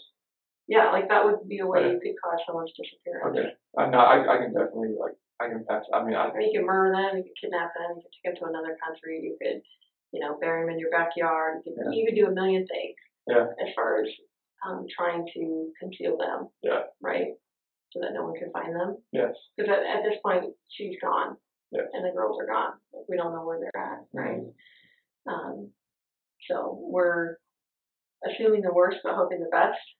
You know what I mean? Mm-hmm. That you're kind of in that spot too. So if I ask you that question, if you physically caused her disappearance, so when I say physically caused, I say it that way because I don't want you to feel, everyone has guilt, right? And I don't want you to feel like, you know what, I told her that I didn't want to be with her anymore, so I probably caused her disappearance because she obviously took off with the girls and because of what I told her. That I didn't want to be with her anymore. That's why I feel like a jackass right now. Right. So when I ask you the question on the test, I'm not asking you about guilt. I'm not asking you about did you make her feel so horrible that she ended up leaving. I'm saying that you were the one that physically caused her to disappear. Okay. Either by murder, kidnapping, all of those other things that we went through, okay? You want me to list all those? No. You're just going to say no to that question. Okay. When I ask you if you physically caused Shanann's disappearance, your answer should be what? No. Right. So do you have any issues with that at all? And have any question about what I would mean when I was? No, that's totally. I just going through all those. That's a lot to really think about. Right. Trying to figure out that was.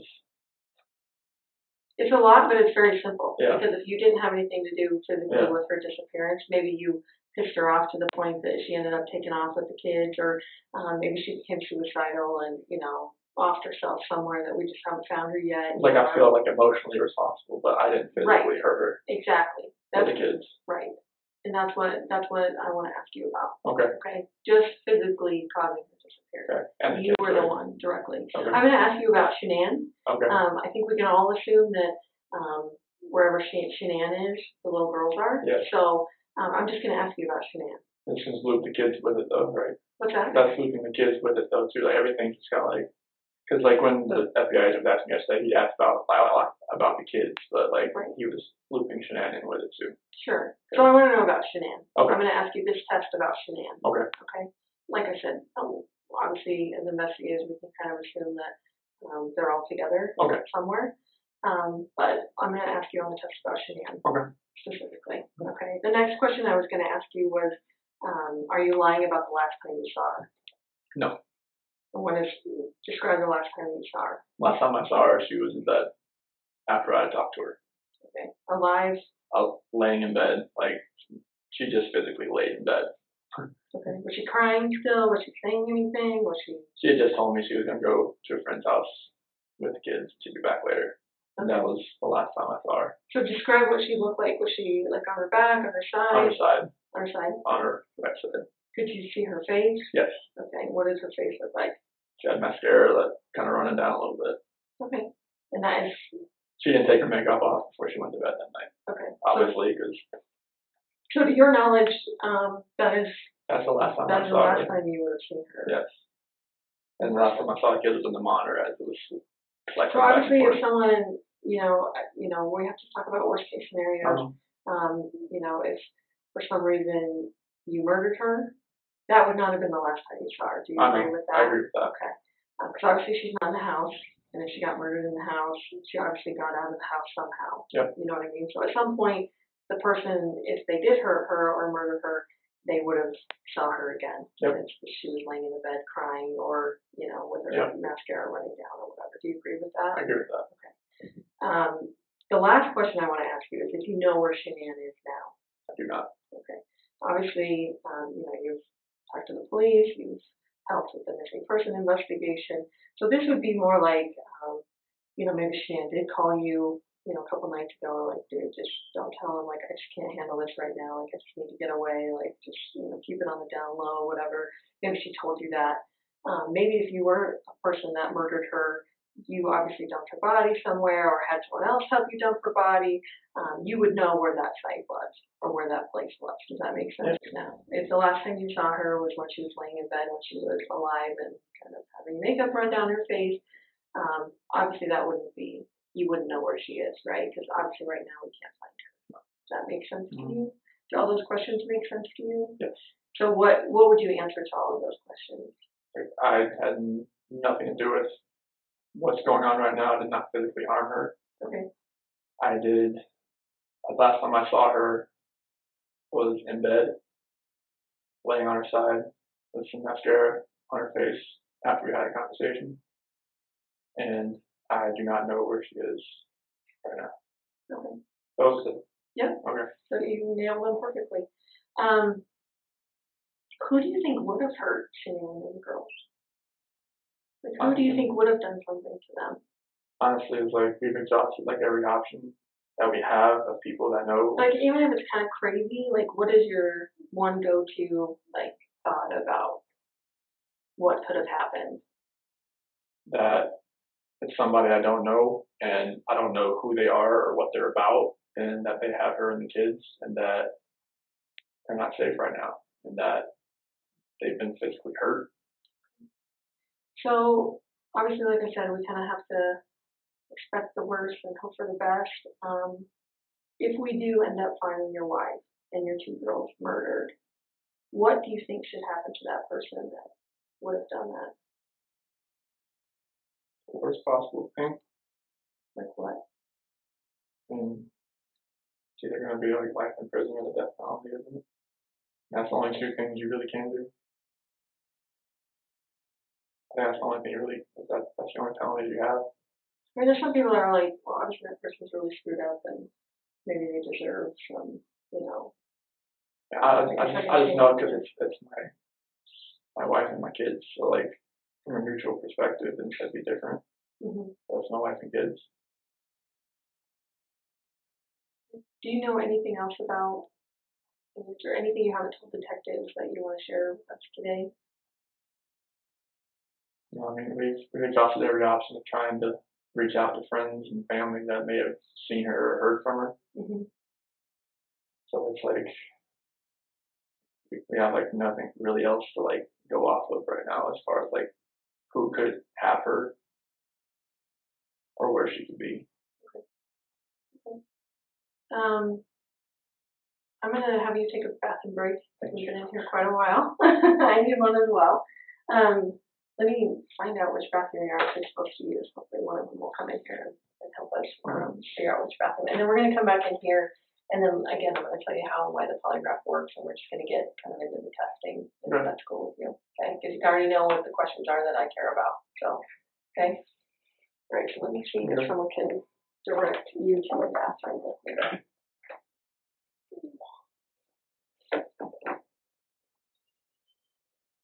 Why don't, hey Chris, Yes. why don't you, I'll just take you out to the lobby, and then I'll try to sit right there real quick, and then I'll come grab you. Wait, is this here? Oh, you can take it with you, whatever. Throw it in your pocket. Wow.